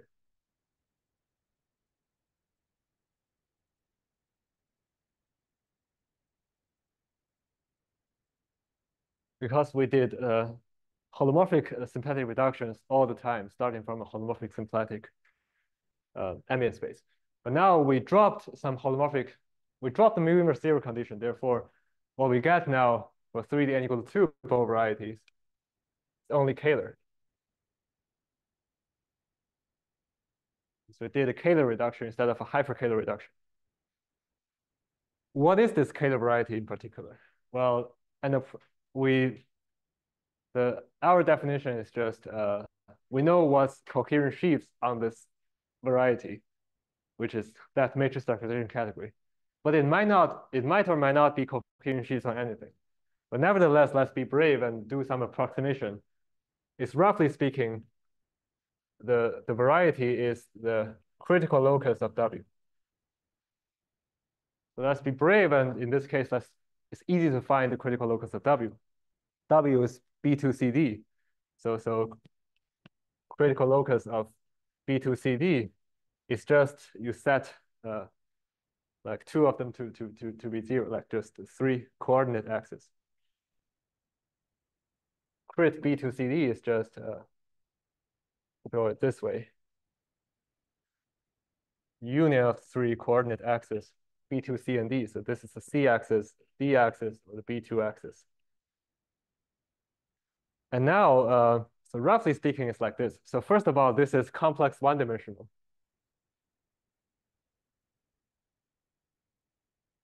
So if you look at the Coulomb branch here, well, the old Coulomb branch is T star of C. It used to be complex 2-dimensional. Now this is only complex 1-dimensional. So therefore, well, this complex 1-dimensional thing is actually the expected dimension of the geometric Coulomb branch here in this case. I'll expand on that in a moment, along with that dimension count in particular that I erased probably. But first of all, it's 1-dimensional. And second of all, if you learn from the causal matrix factorization, which I also erased, this one I can reduce to indeed coherent sheaves or something.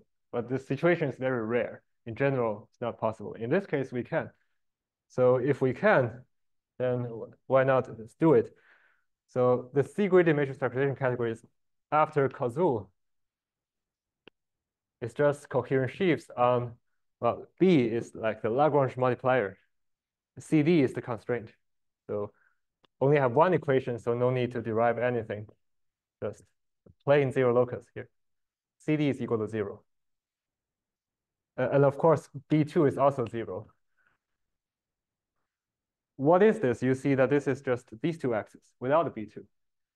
So this corresponds to just this part of the geometry. And you might think that B2 is lost, but actually, no, it's not lost, because you see it still in the calculations of homomorphisms between objects. So this B2 is here because this B2 has cohomological degree 2. And whereas C and D has cohomological degree 0. They are the classical part. And the B2 part is actually the singular support part of the singular variety CD is equal to 0. You see it by harming. So if you harm structure sheaf on A1 supported on the C-axis to A1 unsupported on the D-axis, you will see exactly the polynomial ring generated by B2, which is a DG algebra degree 2. So you see the B2 through harming something supported not on the totality of the singular variety, but something that passes through the singularity, and that's not a free module.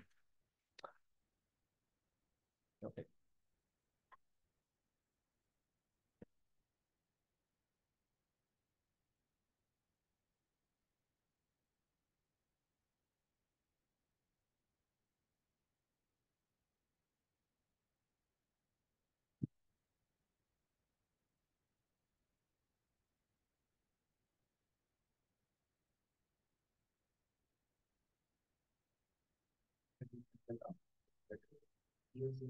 Yes, now I can.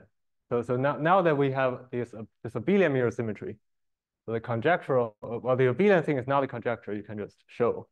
The abelian mirror symmetry is the following, that Fukaya category of this particular symplectic manifold.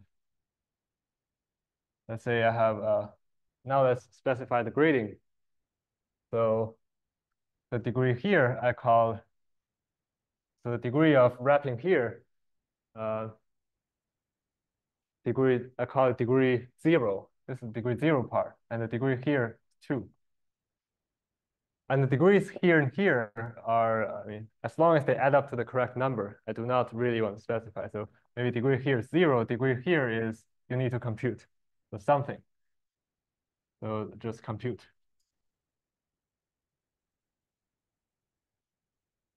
So this particular Fukaya category of this variety is isomorphic to the Z-graded matrix factorization category.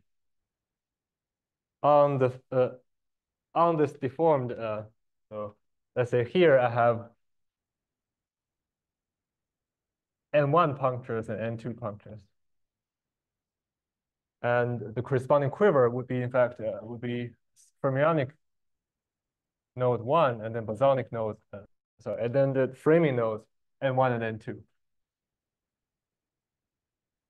So I would consider this bow variety where I just draw this bow diagram out. I cut it somewhere in the middle here.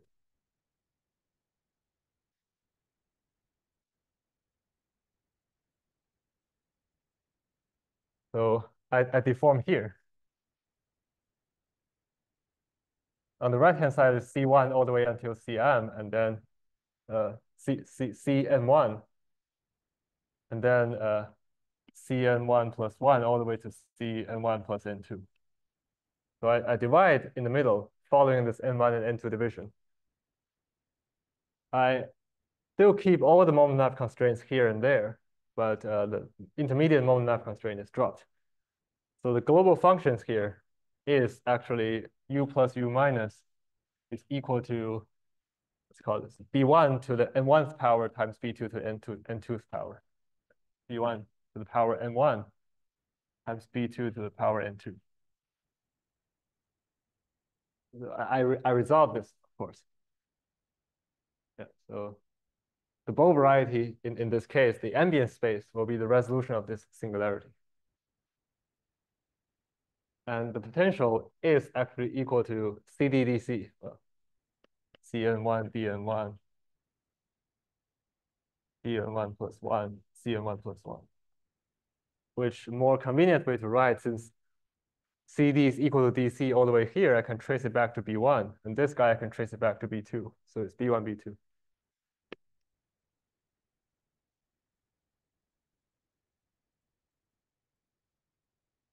And here I give grading, so B1s are wrapping here and B2s are wrapping here. Remember that B2 is the wrapping on the puncture. So B1 has degree 0 and B2 has degree 2. As a result, the total degree of U plus and U minus will be 2 times N2. And so I'll write the wrapping here. So the first few wrappings are controlled by B1, and the next are controlled by B2 on the boundary. This is controlled by U plus and U minus. So the mirror symmetry literally maps the coordinate here to like the wrappings here.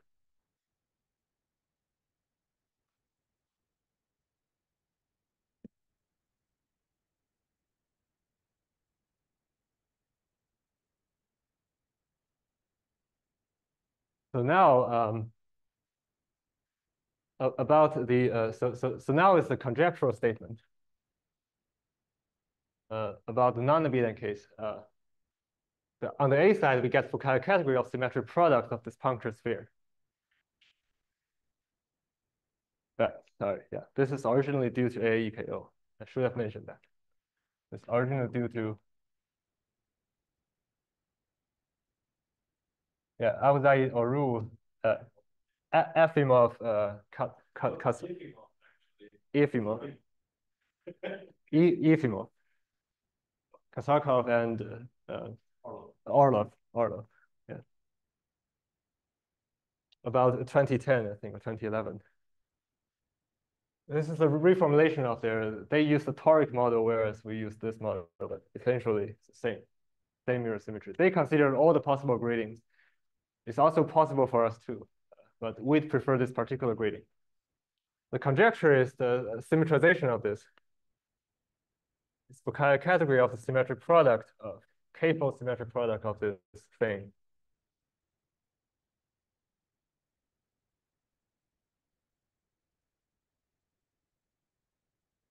It's equivalent to the Z-graded matrix factorization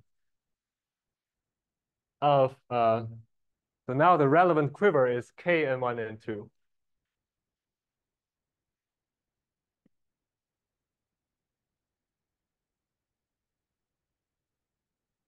And the corresponding bow variety will be K. So I changed my C's to CKs, nothing else changes. Everything else is the same, apart from the speed, C to C to the K.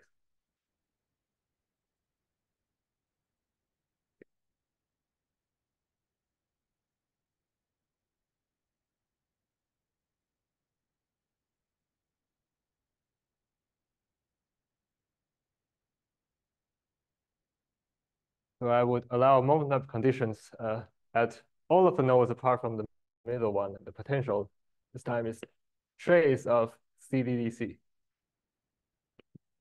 trace of this thing.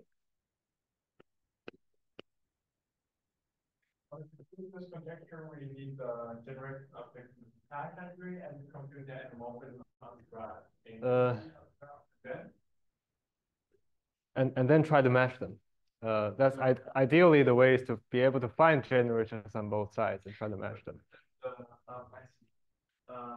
So that's one hard point. The other hard point is classifying objects or knowing what to map them to in the matrix factorization category, because is it clear here to which matrix factorizations one would like to map things? Or oh, I'm going to introduce the dictionary in a moment, but not on this conjecture, but in the modified one. I will modify it because in this conjecture, I do not yet know how to write down tilting bundles on this ambient space directly.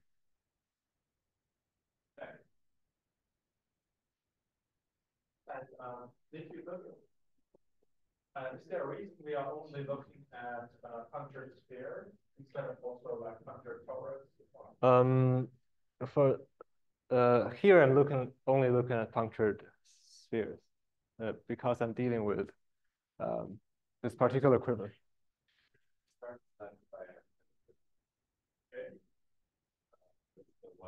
Well, so there's a you know that there's follow-up paper to this AKO by my PhD supervisor. Yeah. It's natural to ask whether that I do not have an answer. That's a natural, yeah. Yeah, but he brings it naturally into matrix factorization context. And that maybe connects to what you said earlier, Paul, that one might ask oneself if, but that's a thing for the discussion maybe after each talk, that the construction of Chopin and now could be applied to this case. Yeah, Okay. So now I forgot to say the z grading. The z grading is of course here. This has total z grading 0, and the other side has total z grading 2. Same 0-2 splitting.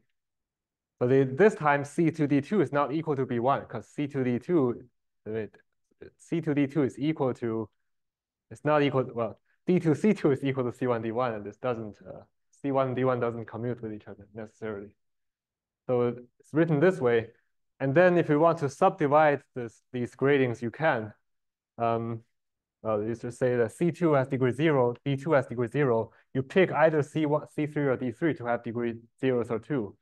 Or maybe you can evenly split the grading. There are several conventions for this. But the grading here is the same. It's 0s and 2s. So that's the conjecture. And what we actually write down is the following. So we actually write down is the modified. In the abelian case, it works, but I'm going to write down the modified thing anyway. So what we actually try to show in the project is we consider Foucault categories of a partial compactification of the punctured sphere by some stacky points. So this is a schematic picture. Inside of here, I put point mod mu2s. So what do I mean by this picture? So the schematic picture. What it actually is the Foucault category of this is the mu2 equivariant Foucault category on the ramified double cover of the cylinder ramified at these points. I'll draw the following picture. Let's say we have 4 punctures only for simplicity.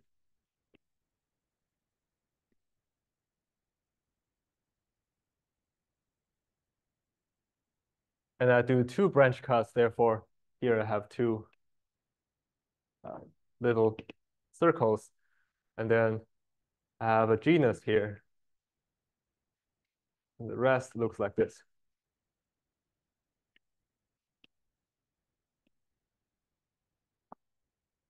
So this is a double branch cover of that geometry. And there is so it's this guy, it's this space, but mu2 equivariant Foucault category. Here.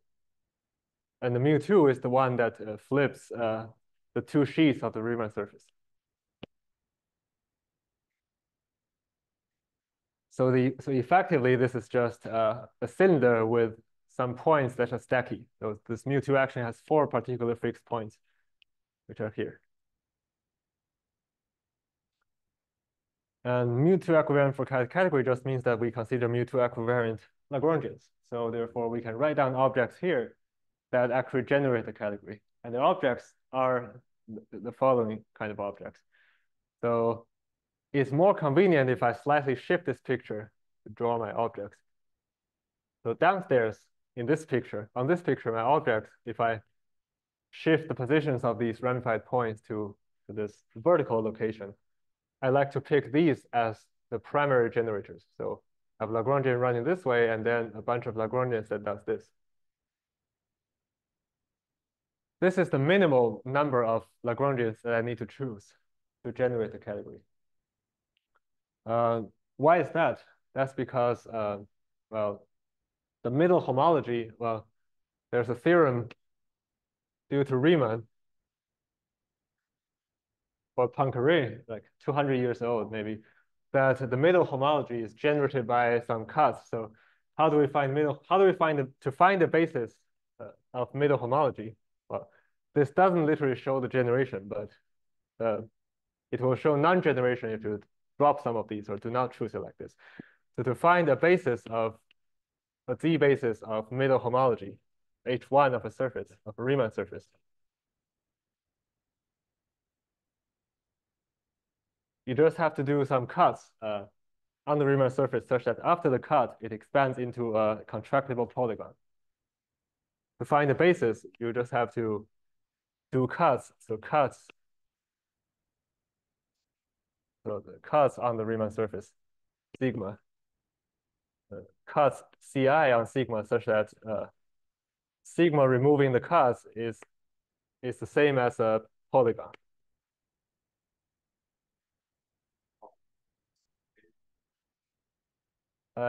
Yeah, but I'm not, okay, so that's my next sentence. So here, this is Riemann's generation result for Sim1. Riemann also, there's also a result in algebraic topology saying that H1 of H middle dimension, HK, that's middle dimension, HK of sigma, of sim K of sigma is isomorphic to taking the sim of these H1s. It's not sim H1. It's generated by in those middle dimensional classes given by product classes of these H1 generators. I forgot the notation for that. Oh, this is by McDonald. Okay, that's by McDonald. Okay. So McDonald. Does that McDonald has an A in his name? Two. Oh, okay. Sure.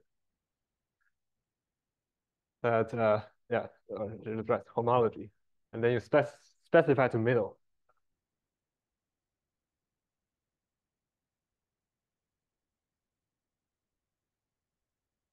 So this is true, then you can specify to middle degree.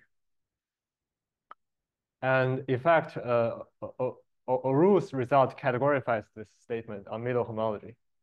So Auroux says that the Auroux's generation result in 2010 tells us that these Lagrangians, when you take sim k of them as product Lagrangians in sim k sigma, actually strongly generates Fukaya category of sim k sigma.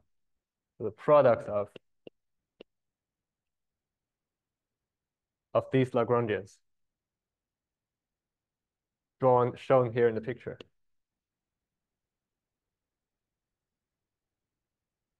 generate the Fukaya category of sim k of sigma.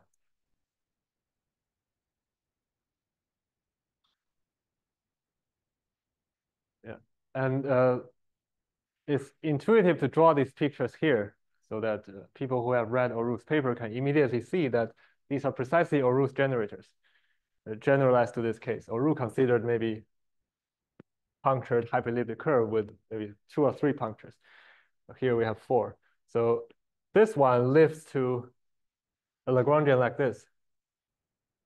Here, it passes through the ramified point once. And then we have this one, which is this Lagrangian.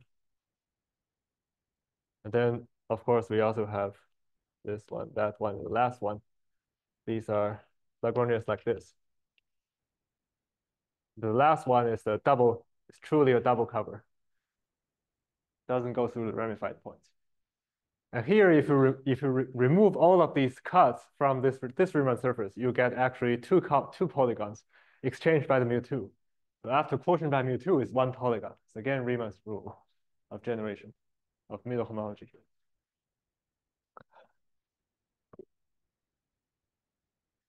So this is the A side, abelian A side. Or abelian or non-abelian, you can take symmetric product of this, of the actual thing that we want to show. And the B side is also a modified version. B side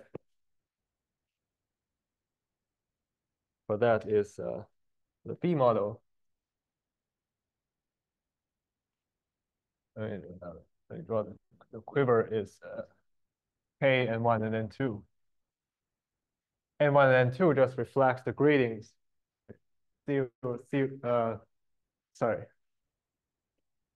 There's no distinction between N1 and N2 now for that model. In that model, all of the punctures are filled in and no longer have wrappings at those punctures anymore. They're not punctures, they're singularities. They are ramified mu2 stacky points. So the B side would be the following. It will be a degeneration. It will be a more boring version of this matrix factorization, in that I still set C2D to be equal to C3D3. I go back to the old 3D n equals 4 Coulomb branch, and I restrict the potential there. That's what happens on the B side. So,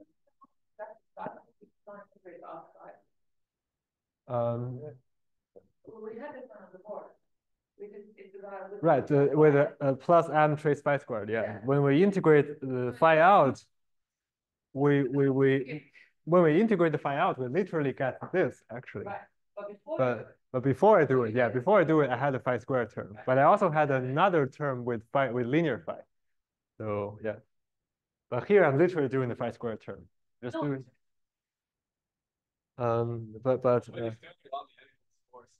Yes, I'm doing it. Yeah, yes. I restrict the whole thing onto this, where the linear term goes away. That's the best way to say it. It's very small. So you start with the guy with M equals 0 and then it's 1, and that guy is just this.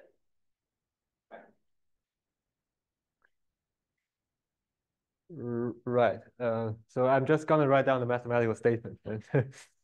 That's the the C-graded matrix factorization on the 3D n equal to 4 Coulomb branch. The old one, usual bow variety, which is a subspace of that. And here the potential is equal to trace. So now that now here CD is equal to DC all the way through. So W will be trace of C2D2 squared. In other words, since trace CD is also trace DC, you can trace it back to well, sorry. Here it's better still to write trace well, I can write trace B1 squared or trace B2 squared here. Doesn't really matter. All equal to each other. Or trace of any intermediate CD squared.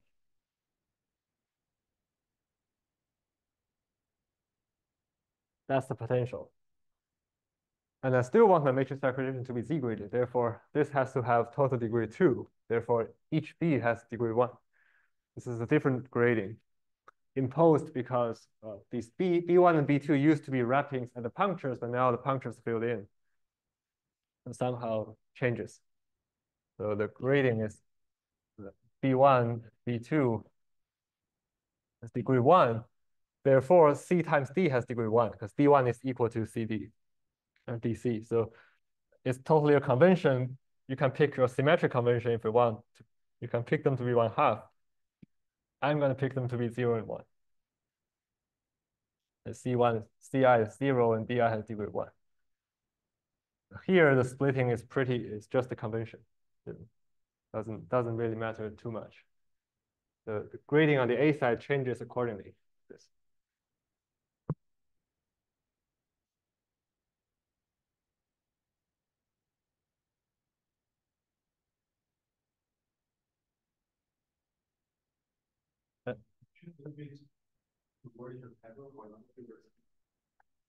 That's true. This, in other words, known as the case horizontal Hilbert scheme of the AN-1 surface. That's maybe, I don't know whether that's helpful or not.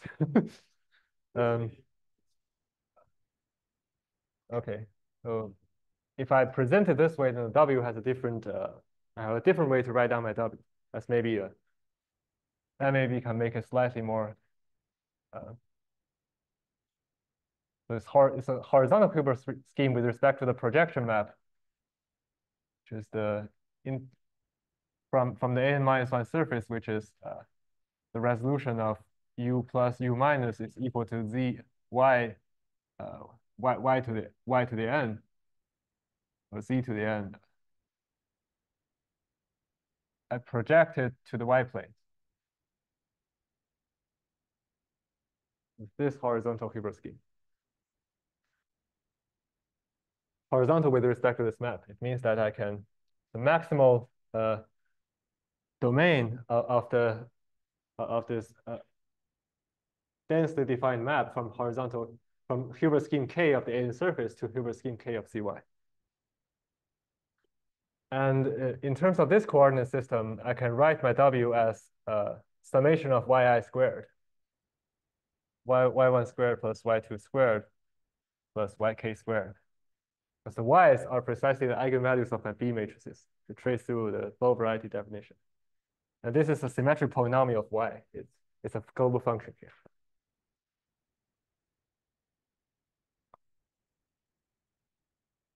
And so now I'll end with the matching of objects. So this, so the matching of objects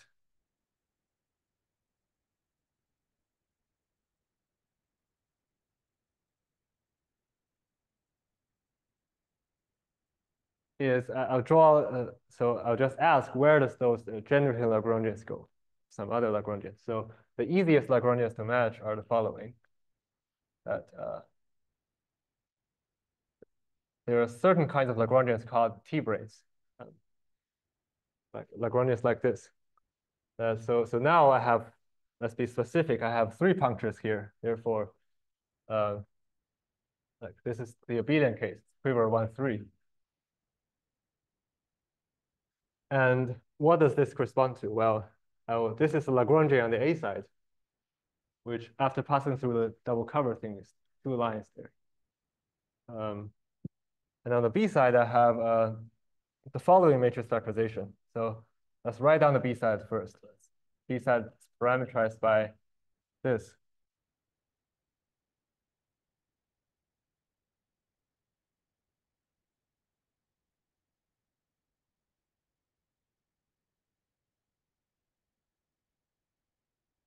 And so the way I read this is that this line passes through the first 2 punctures. And each puncture actually, so each puncture represents a pair of arrows. So this line corresponding to this node. So it's this node. And at this node, we twist by 1. So I'll consider a certain line bundle here called O10. There's O10, there's OMN in general for these 2 C stars. I consider O10, and I form the following matrix factorization.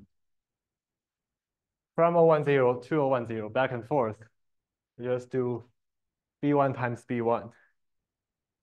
Just, this is B1, B2. B1 is equal to B2. It's B1 times B1. So technically, since I have my Z grading, B1 has degree 1, I'll have to specify that these 2 O10s have different C star equivariant degrees. So this one is actually shifted by 1 in terms of the C star equivariant grading, since I'm in the equivariant category. So this is this particular T-brane. Similarly, if I can draw the 2 other ones, this one will just be O01. This one corresponds to that node. And the factorization is still the same. Potential is B1 squared. Same easy factorization. And the last one will be O00, naturally. Like the 3 tilting generators from the very beginning of a 3D n equal to 4 story now becomes this. So this would correspond to O00, which is O shifted by 1, B1, B1.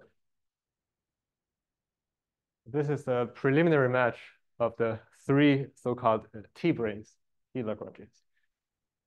And then there are the so-called stable envelope Lagrangians, which goes from the puncture, goes from the singularity to one of the ends.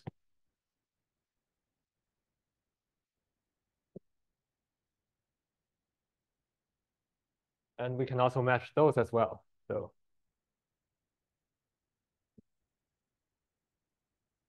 this particular Lagrangian starts from the first puncture. The first puncture corresponds to the first pair D1, D1. So it turns out that the corresponding matrix factorization for this is the following. That is starting from O, I'll first write C1. So this sends O to O of 1, 0. C1 has equivariant degree 1. C1 has equivariant degree 1, 0. And C1, with respect to the grading C star, has degree 0. That's my convention. You can pick 1/2, 1/2 if you want. So this guy doesn't have a shift like that. The inverse map is just D1 times B1. So since C1, D1 is equal to B1, the product is also B1 squared. At the level of category, what's the relation between the top one and the one? The top one, the top one, and this one. Oh, this is another picture just for, so there I drew that kind of U-shaped Lagrangians because of, Up there. oh, I'll talk about the humps in a moment. Let me first write down the object match. Now here it's pretty clear that if it's the ith puncture, just Ci, Di, it's the same B1, so etc. Now I've given you the dictionary of all of the objects. Let's try to match the humps. And matching the humps is a calculation in the category of graded matrix factorizations.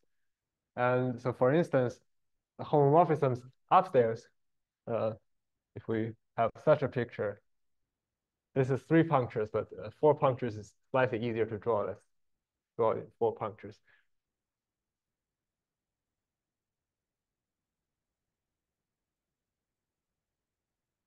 So let's say if we consider this Lagrangian is a particular stable envelope as Lagrangian. Here, downstairs it is this one. The endomorphism of this to itself involves wrapping here and wrapping here. So the endomorphism of this. Yes, I'll take mu2 invariant in there so that you get a polynomial ring. This is isomorphic to, let's say, the wrapping on the 2 ends, maybe alpha and beta. C of alpha and beta. Alpha beta is equal to 0. Alpha composing beta is equal to 0. Then you take S2 mu2 invariant this. So this will be isomorphic to C alpha plus beta, since alpha times beta is here. Polynomial ring. Why is it polynomial ring? Because there's only downstairs, it's clear, it's only wrapping here.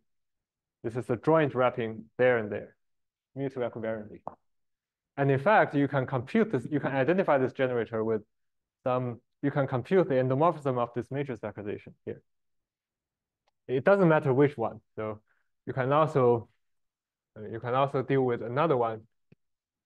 As you compute this exact same computation, you get this polynomial ring. So the endomorphism algebra of all of these stable envelope Lagrangians is a polynomial ring.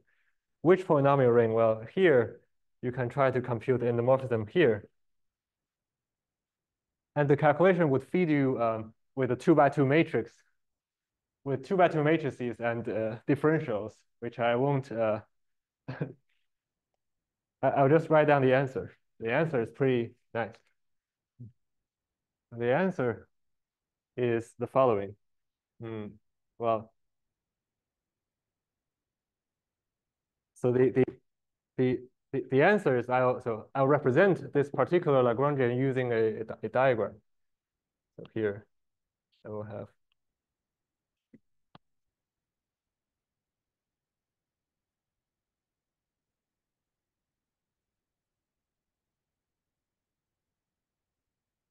so that let's say there are 4 punctures, just so that the picture is nice. The 3 punctures picture will be slightly so there will be 3 instead of 4 open ends.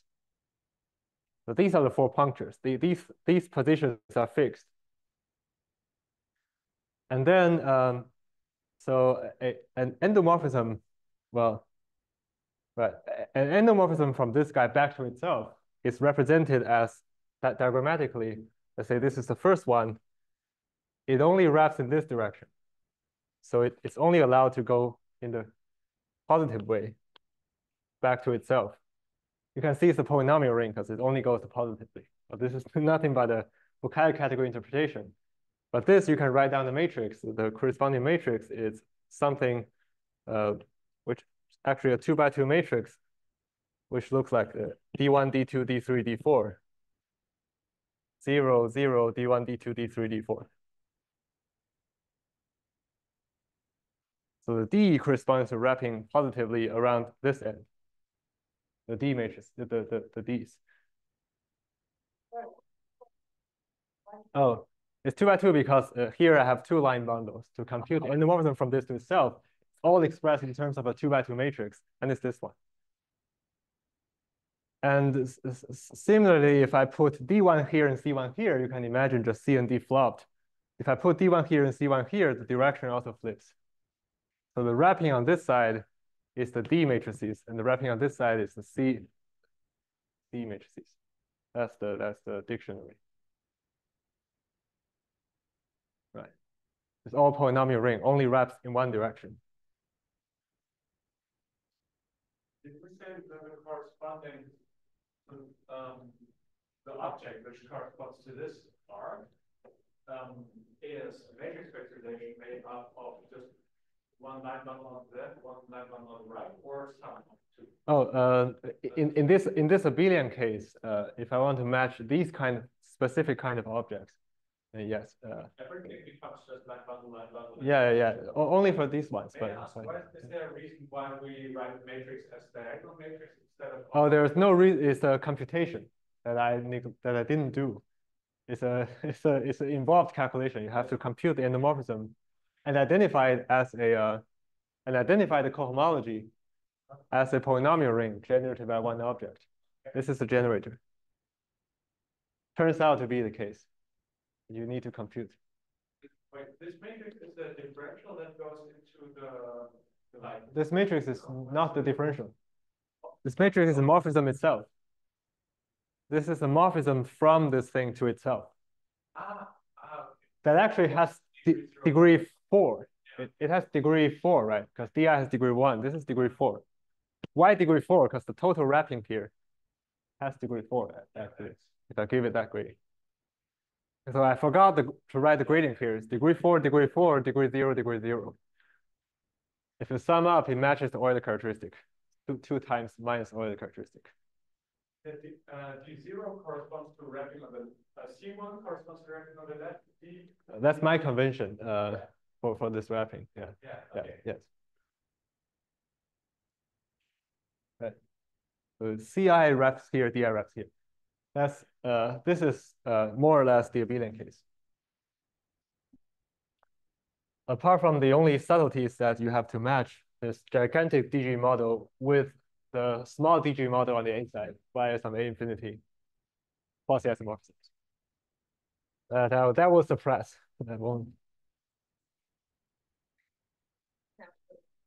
That's true. There's only this cohomological gradient left. Right. This cohomological gradient is the old Q gradient. And now, for the non-abelian case, you just basically take the symmetric product of the abelian case. How? I haven't told you about how to deal with coherent sheaves on the non-abelian case, but it turns out that there is a thing called KRW algebras, which is basically symmetrizations of these kind of basic things with one strand. So so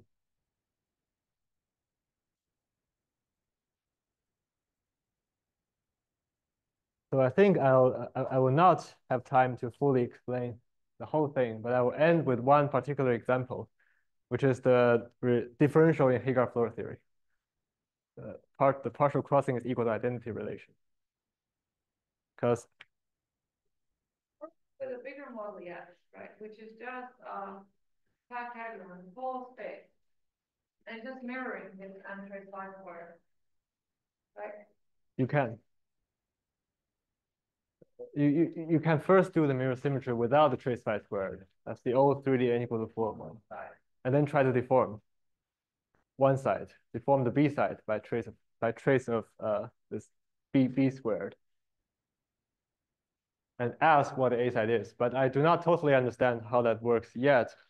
Is it better to hold a 10-minute break and continue in more detail after that?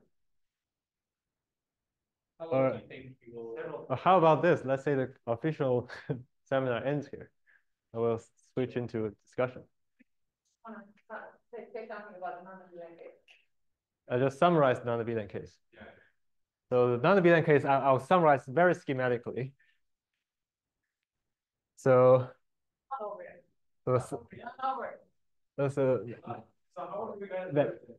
Because some of us are already starting to see stuff and like people haven't read it. yeah. So I think I'll conclude in 10 minutes because it will be a very schematic proof of the partial crossingness equal to identity relation. Very schematic, but I'll write down the matrix. Okay. Or okay, if you want to explain, I think then that's for step is correct. Let's say, okay, how about 5? Okay. 5 minutes. Okay. Take a 5-minute break. Start Charlie. Get some food and everything. Okay. So let's resume this talk with a very quick summary of Ben Webster's work in his paper about tilting bundles and KRW algebras. So there's this following fact that that Ben Webster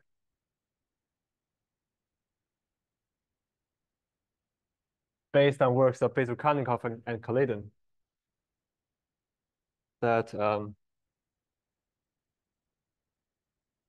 so I'll just state it in our primary example today. Coulomb branch for quiver Kn.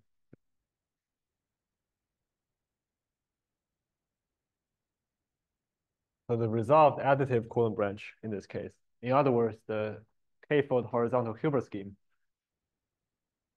has a set of tilting generators. So this has so coherent sheets of this.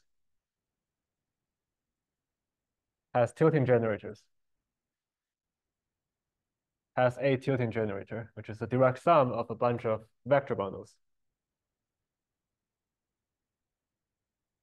P such that NT is an algebra that's describable combinatorially using strengths. So NT is isomorphic to the so-called Hovanov-Lauda-Rukier-Webster algebra. And what is this algebra? It looks a lot like these representing diagrams that we drew here about the wrapping. And they do reflect the wrappings on the A side. But I'm going to do a B side calculation with them. So the algebra in this case has K moving strands and N fixed strands.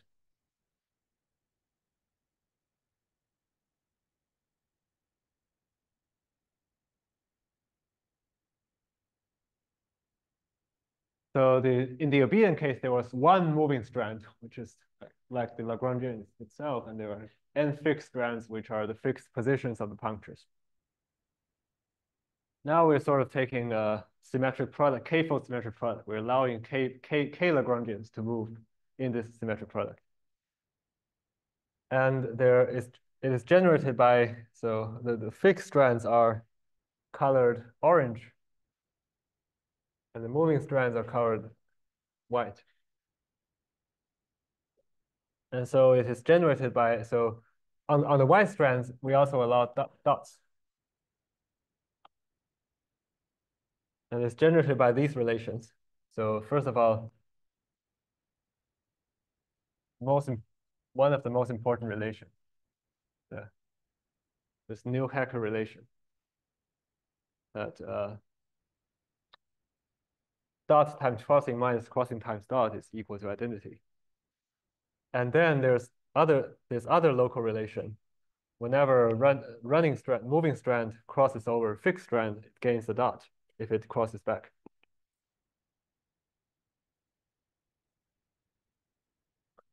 And then, of course, there's also this relation that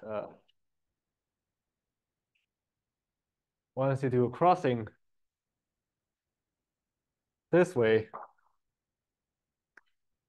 then maybe minus will be minus identity if it's this way. This minus that is equal to identity. And there's, of course, also the braid relation.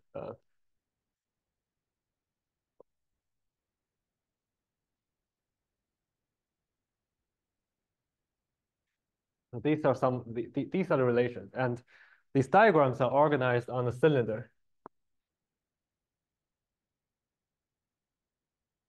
The cylinder represents the direction of the wrapping of the Lagrangians on the ends.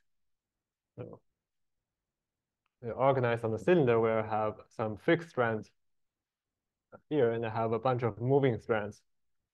And the diagrams look like this. The fixed strands just keep fixed, where I have some number of moving strands doing whatever they want. Like this. Or maybe with dots on the moving strand as well. So it turns out that the number of this tilting generator decomposes into indecomposable vector bundles, and the number of indecomposable vector bundles coincides with the number of idempotents in this gigantic strand algebra. So that's the statement of Ben-Webster's theorem. And for us, we'll be interested in matching certain Lagrangians with matrix factorizations. And we will form those matrix factorizations using the direct summands of these tilting generators. How do we do it? First of all, let's match the easy Lagrangians. As usual, the easy ones are the ones that goes from 0 to infinity all the way through. So for simplicity, let's do the case of 2 something. 2, 3, for instance.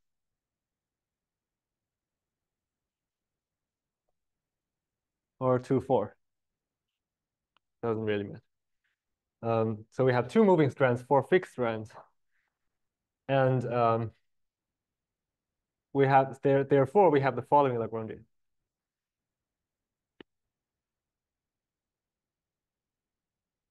That 4 singularities here, each of these are a mu2 stacky point, as introduced before.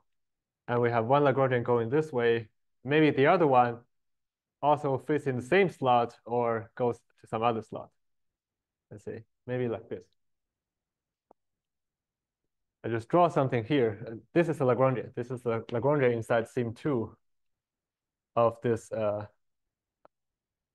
hypergeometric thing quotient by mu2. This is an equivariant Lagrangian inside of here. And the corresponding object for this, so this is in the Fukaya category. On the coherent sheaf side, remember the ambient space is so this is MF, whereas the ambient space is the Coulomb branch, is the resolved Coulomb branch of the 2-4 quiver.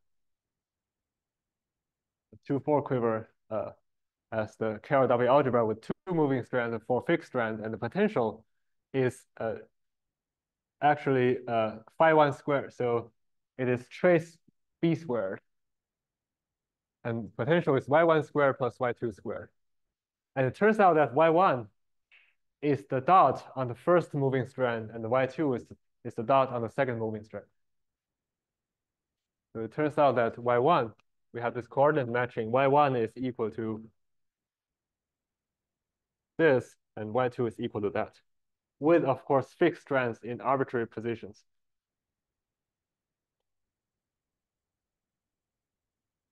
There is matching of y1 and y2 with the dots. Well, y1 and y2 are endomorphisms within any single vector bundle in this gigantic tilting generator. I'll just abuse notations and say that they are called y1 and y2 throughout. So the potential is y1 squared plus y2 squared. We know what to do when it's only y1 squared. When y1 was b1 and we did just b1 times b1. Now we do exactly the same thing. Now with this Lagrangian. So the matrix factorization is going to look like a tensor product matrix factorization of two abelian ones. I'll write it like this. So see we have 4 punctures here.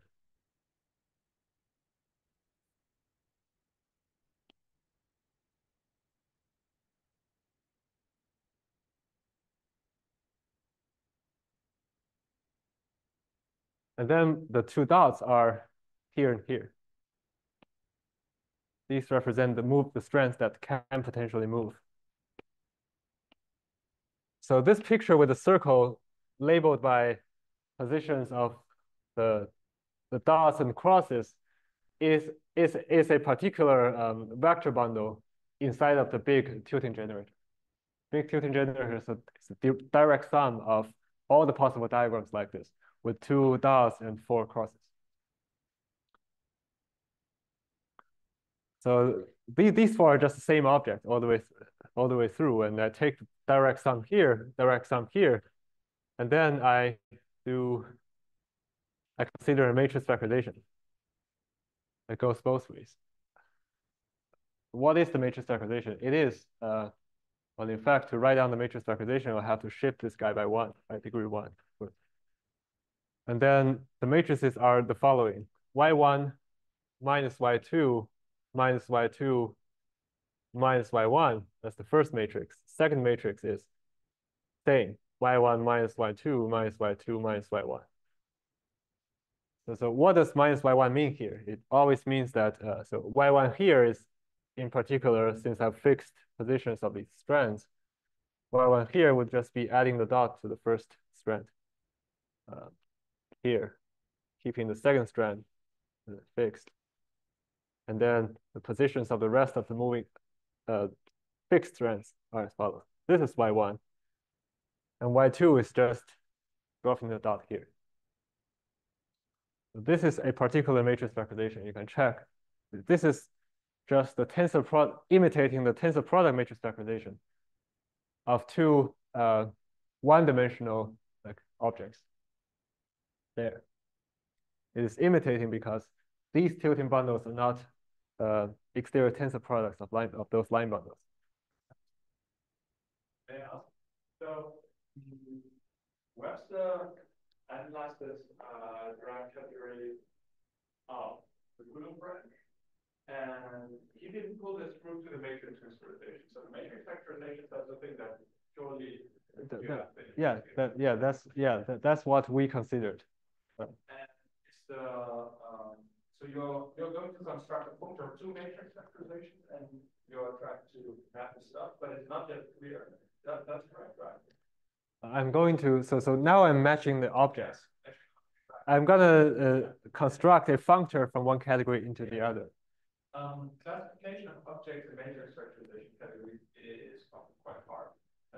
It's often quite hard. In this case, I currently do not have the generation result on my matrix factorization side yet. I have a I have a strategy, but the strategy didn't work out yet. So the strategy is to think about categorical stable envelopes, as you will see in a moment. You will see, as I write down the full dictionary, you will see them. So this is the easy part of the dictionary. Just do nothing. Just take these Lagrangians in the dictionary like this and kind of tensor 2 of them together. Sort of like pretend to do that. It actually makes sense when you write down the matrix factorization. So now you do the same thing for the rest of the things. So suppose I have a Lagrangian, which is a T-brane, which goes from 0 to infinity on one strand, and the other strand goes from this puncture to infinity. Then I just take 2 of these and just play that game again. So I'll just, all the other kinds of matrix factorizations, I only need to do this one example and you understand how it works. So let's, for instance, do an example which is like this. The same for punctures. Let's say I have this Lagrangian together with this Lagrangian. If I have such a pair,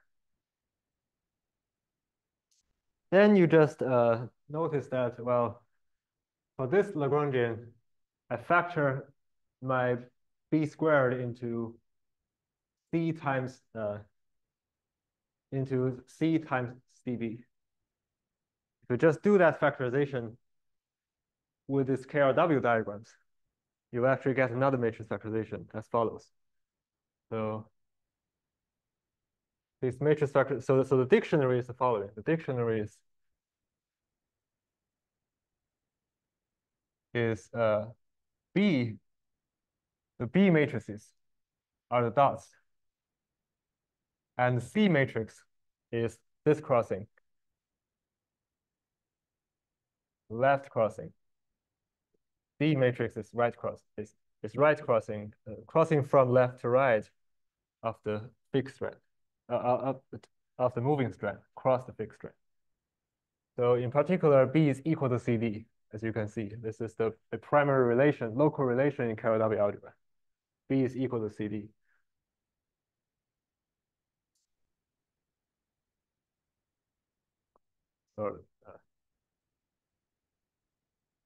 So following this dictionary, you can write down the matrix factorization now.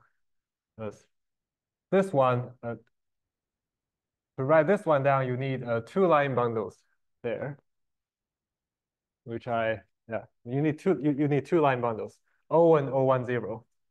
So the line bundle O is like this line bundle, and the line bundle O10 is this one. And this is like in the middle of the two. So here I do the same thing. Here I write down, first of all, two vector bundles on the left and two vector bundles on the right. That's the same. Since I'm doing more or less tensor product matrix factorizations metaphorically, I have two terms on the left, two terms on the right.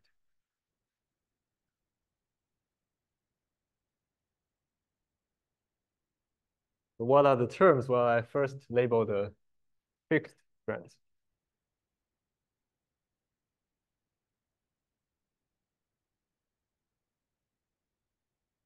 And then I label these moving strands. So first of all, I always have this one here. This one is always here. Just draw it at all places. If this one were a T-brane going from 0 to infinity, I would just finish this game easily. But if it's like this, I just kind of go from here to there. I just jump. So for this one, turns out that the answer is like this. So two of the vector bundles are the same. Like the two dots here are separated by one cross, and the other two are the same. And I write down the KRW diagrams following this rule. Remembering that one factorization is B times B, the other one is C times dB. And each diagram is local, but so okay. This is maybe hard to see from the back. This is all KRW diagrams. I will represent using, okay, I'll represent them using notations.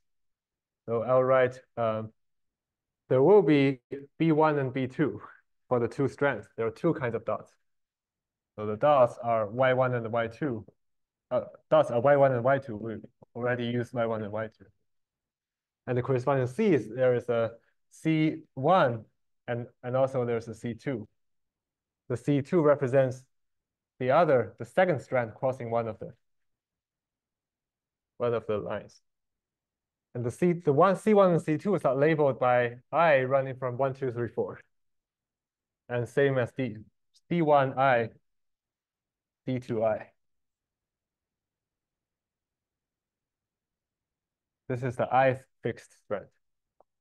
Yeah, so this B is equal to CD can mean many things here. And now I can write down, so this would be Y1 box tensor identity. This is a metaphorical notation saying that I just add one dot to my first strand, and I add on top of identity map one dot on my first strand. And then this one will be identity tensor crossing in this direction, which is D1. Sorry. I call this D, let's call that C for some reason. I used the opposite conventions, D and C. This one is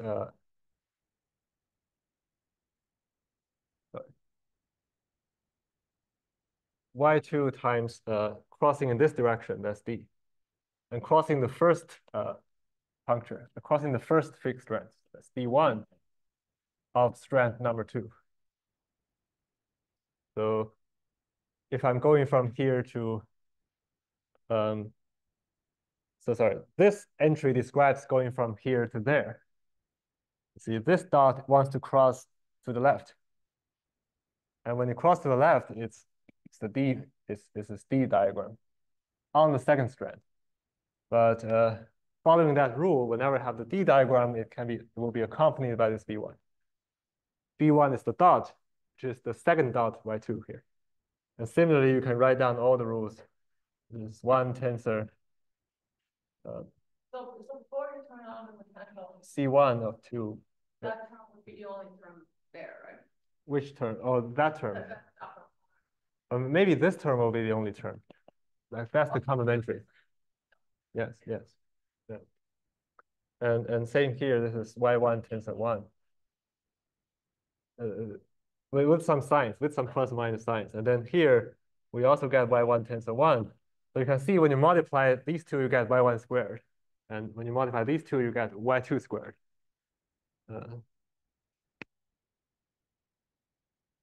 Here I just copied, it's the same matrix.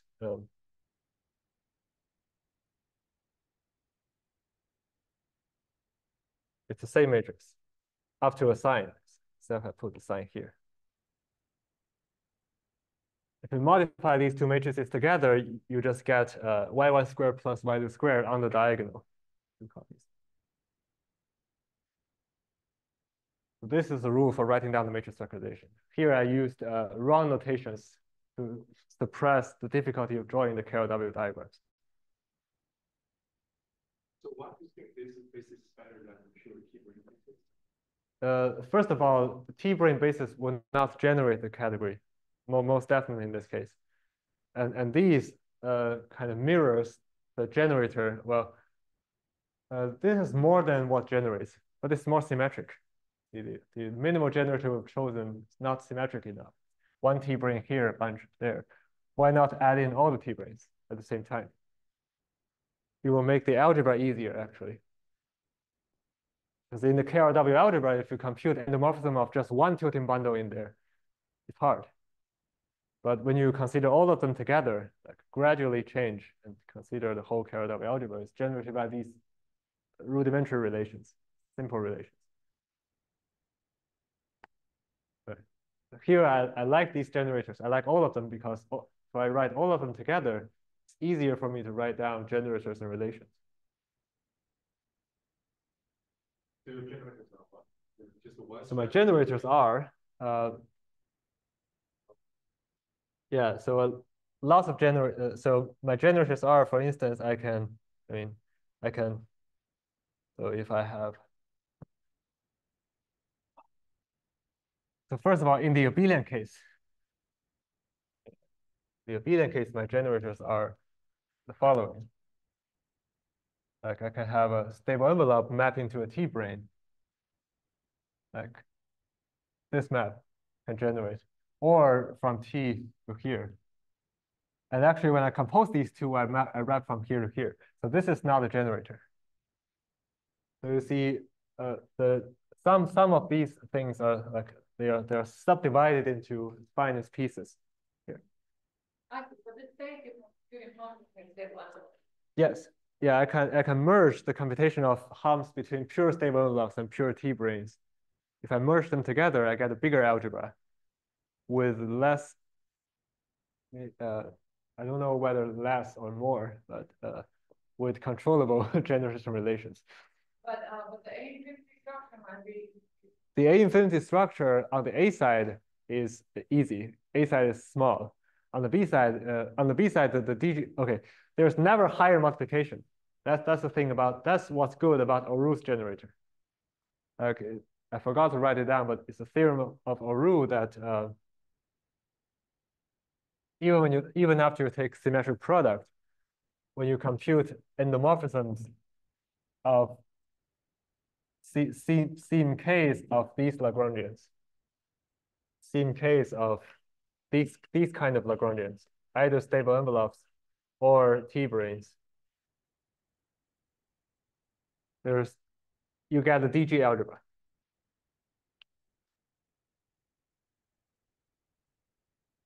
There's the A-infinity algebra without higher multiplications, just differentials.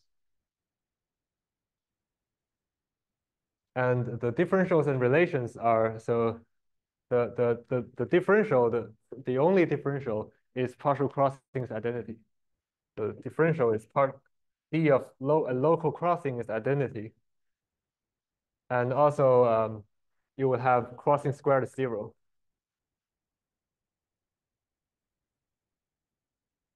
But here you want to compare this guy, not quite to a root algebra, but to the one with this with a mu2 in the game. Mu2 is the multiplication. Yeah. Yeah. Mu2. Oh, that mu2. Right.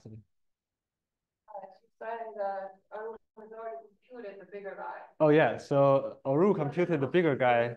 All I need to do is to symmetrize. And to symmetrize in this case this is an easy symmetrization. So after symmetrizing, I still get basically polynomials. Just basically still follows the wrapping here and there. And you're right, I should symmetrize these things as well. So you see each crossing here is actually up there two symmetric crossings.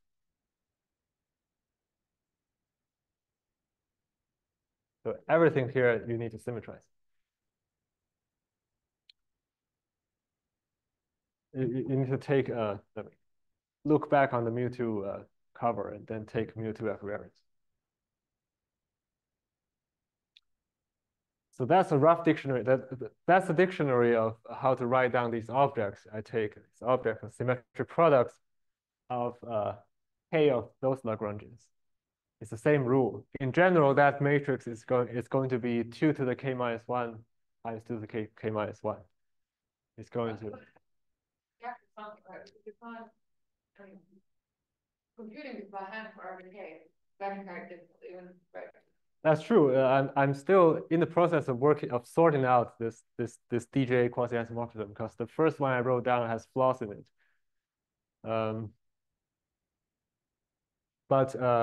So okay.